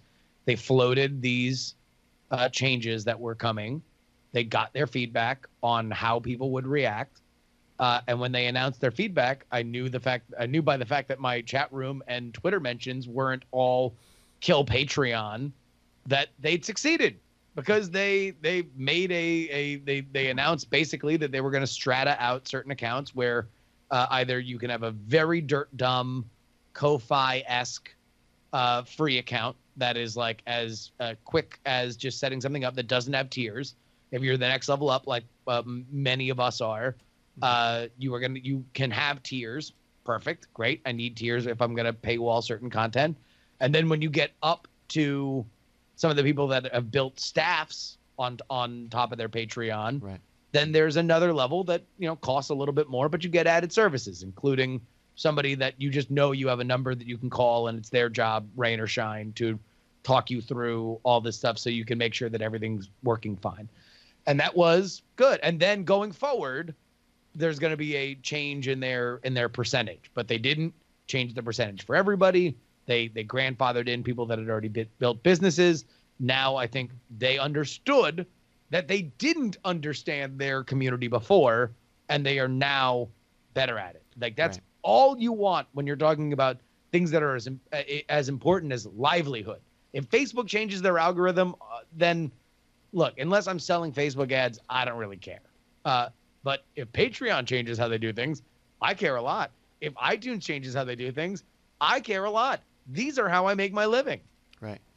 And I think that's handling it where they did, where they grandfathered people in and all that. That was really smart because you understand these things have to change. And Patreon, to have growth, they need to change their revenue models. We get that. And you can like a thing, but you can start a business, then you see how people use it, and you realize like, hey, we're not making the revenue we thought we were making, or you don't know where your distribution is. Like Patreon is our average podcast going to have 30 listeners, or or is it going to be 500? But you're going to have, you might find we're making most of our revenue here, but we have more people here, so it's hard. But yeah, telling people, hey, we're not changing the terms of the deal all of a sudden is best sort of way. And if it is better, then you let people grow into it. There are a lot of features and things like that I use now that I hated at first, but Hey, by the Yeah. way, have any of you used a Ko-Fi, Ko-Fi? no. I don't know what that is. So it's a similar sort of funding platform. The idea being like, oh, would you buy me a cup of coffee? Then give me $3. Ko-Fi or coffee. Well, they have a hyphen in the name. There's the first problem. Well, okay. So- So I do the free political newsletter, right? And I wanted to try something out. Like I just wanted to put some kind of thing, a little tip jar on the free political newsletter, because obviously I can't charge for it because that's the whole point. And you don't really charge for newsletters. But I did want to have a thing where it's like, hey, look, this is kind of original content that I'm putting out every day. Knowing my audience, I'm sure that there's X amount of people that if I literally just put out a tip jar, that they would be down for it. So I know I have PayPal.me, but PayPal.me to me still seems a little formal, right? Venmo seems a little bit too hip. So I'm like, all right, you want to know what? Ko-Fi might be right there in the middle. It's going to have a little bit of the creature comforts of, hey, just throw a couple dollars at somebody. And also it's funny because their default number is $3 because that's about the cost of a cup of coffee. And there's like the meme going on in our community about how I do the $3 political newsletter. But I swear to God, it is so cutesy to a fault. I, for the life of me, can't just find a dashboard about how much I get paid, how much I've gotten paid. I can't even find Really? you on here. yeah, I haven't had no luck. Ko-Fi.com/free political newsletter. I see. I wonder why. But so you can't even find like a dashboard. Yeah. Like basically I just have to go, it just plugs right into my PayPal and I have to go look in my PayPal to see how much I've gotten. But there's no I see. analytics. There's no like, hey, these amount of people click through and didn't give. Like it's very, very weird. That's weird. Are we talking about? Sorry, I had to pick up the kids. Are we talking about alternatives to Patreon? We're just talking about Ko-Fi. Yeah, well, I think we started talking about podcasting and Apple being the king, yet not caring about it, and then caring a little bit in terms of their metadata and the community getting upset, and then it turned into Patreon, and really giving kudos to Patreon for like after publicly burning their hand on the burner a couple times, they made a big change to their core services in terms of strating out what things are going to cost and adjusting some of the percentages, but they grandfathered everybody in. They were very clear in terms of the messaging on it, and the fact that my at replies in the chat room wasn't all, when are we squatting up to murder everybody at Patreon? I gave them high marks, A+. Thursday. Yeah. Though I do think, if Ko-Fi is just a direct to PayPal thing, I bet people probably appreciate there not being a middle layer because PayPal already like has you wait until, funds transfer and stuff.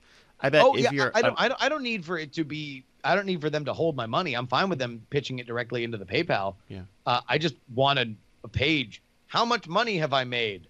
Oop. Like, you've made $100. Hooray! Now I can know. Oh wait, let me look back at how much money I made in April compared to how much money I made in November. Like, you're otherwise like, what are you? What is the point of you except for being a cutesy, fun, overcomplicated homepage? Yeah. Well, it looks like they have a Patreon style subscription tier called Gold, where you can actually gate content and do commissions for artists, change prices. They have some analytics stuff here. That's interesting. I did not know that they had a subscription thing. Yeah, I guess it's like, I have a problem when I'm frustrated with your core product to then be like, okay, well, cool, I'll give you money to upgrade this frustration that I have right now. Like, if I'm anticipating, like, ooh, imagine all the cool things I could do if I had these other things, like, that'd be rad. But if you can't do the, like, here's how much money came in today, here's how much money came in yesterday, like, well, as we talk about it, I'm going through the sign-in process. I see they have like a gold tier, and I wonder if like that's where you have to. Yeah, that's what Bryce just said. But again, it's like I'm frustrated. If I'm frustrated with your core product, I don't know why I would ever want to upgrade. Well, let me ask you a question though. Are they just a pass-through for PayPal? Is that why they don't know? I mean, maybe I just typed in my PayPal email address, which implies I didn't sign up for a PayPal. I think that's what they are. Is they're just a pass-through, or basically they're just generating like a PayPal buy now or whatever button or something for that. Let me see what happens if I go to my page. The gold information feature page that I found did not seem. It said it had some Google Insight stuff, so it's like how people find you, but I didn't even seem to see any financial. Yeah, all it's doing is it's creating a PayPal guest checkout. Or it's basically like it's just generating like a PayPal buy it now sort of thing here. So they're not even processing the payments, right? Which is cool. I was thinking about building like an app that would let you like kind of create like an easy storefront using like PayPal Me or whatever without you having to do back end accounting. But I see your frustration, but I think that's the thing is because. So it won't let me buy. What's so? like, because they do send me emails, like when, but I guess it is somebody bought me a coffee, and I don't know at what price they bought me this coffee. They click the button. So here's what happened. Like I went and I clicked the button, and I went to go buy, but it won't let me buy because it's my own PayPal account, right? Which means that it's because it's processing through my own PayPal account, which means that they're not doing any kind of back end processing. Yeah. Huh. So I don't know if they get, and I think that it might do, you could set a return or return back to, they might know it gets completed if it returns you back to there. But anyhow, I get your frustration, but I think what they do is they try to make it so simple. And look, they wanted to make it dirt dumb. I still think that there's a lot of things that get a little bit more complicated than I would want. But and who knows whether I'll stay on it, because at that point I might as well just have a PayPal. Like I like the idea that the PayPal.me thing is literally just how much would you want to give? Bam, hit the button, you're done. It's literally just a page with one search field or one field. But I wanted to give it a shot just because I knew it was another name on the scene. I've seen it bandied about a bunch. Yeah, co-fi. That's. It's like a coffee, right? Yeah. Buy me a coffee. Yeah. All right. Any picks? I am almost done with blitzscaling. On your recommendation, I'm finishing it, and to the book's credit, it does a really good job of reminding you all the very good reasons to not enjoy or not engage in blitzscaling. It keeps saying like, hey, if you're in this situation, I'm like, which I am. They're like, don't blitzscale, and I was like, okay, great. But I am enjoying it. I think it's a good. I'm glad I'm finishing it. So whether or not it's for you, I think there are good ideas. Just the general idea of like there is a place and a time where the right winning move is to engage in highly inefficient spending of resources in order to establish yourself in certain marketplaces. Yeah, that's a very good way to put it. I'll make a pick. Back to Kickstarter. Bowbacks is a company that founded on Kickstarter. They did the Ultimate Travel Jacket, and now they're doing the Ultimate Travel Pants. Ooh. Eventually, I'll have Ultimate Travel everything. But I actually, as far as Kickstarters go with like bigger ticket, famous kind of items, I was very impressed with the travel jacket. It's held up. I've worn it a lot. It is my go-to. It's raining jacket that I wear on planes. Ton of pockets. I keep a bunch of stuff in there just so I always have them, like chargers and cords and stuff like that. So I'm excited to see what they do with the pants. And that's a Kickstarter thing still? Yes, it is kickstarting again, but I got a email that was like, hey, because you backed before, here's like a early bird thing that we're doing. So took advantage of it. Yeah, I'll check that out. I have the travel jacket too, and dig it. Yeah, man, I'm still waiting on some headphones that I ordered, 2 years before I quit traveling for a living. And I get diligently every 2 months. They're still in China, working on some stuff. I don't think I have an After Things pick this week. Sorry, I usually do, but I don't think I have one. Andrew, do you have one? My pick is going to be. Quick, look around here. Bars, AirPods. Audio listeners, quite literally, that's what he's doing. If you've seen that Family Guy bit with Stephen King, I put something aside that I forgot about completely, and I'm not here to push my book Orbital, which is now in paperback. Okay, literally, I set this over here because I've been meaning for the last 2 shows to talk about this, and I forgot every single time, and I'm glad my frantic search. So.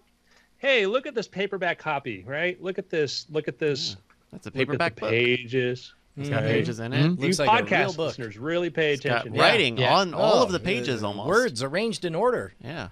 So I wanted to do paperback copies of my books. Look at that about the author. The problem was it's a pain in the ass making books. I don't know if you know this.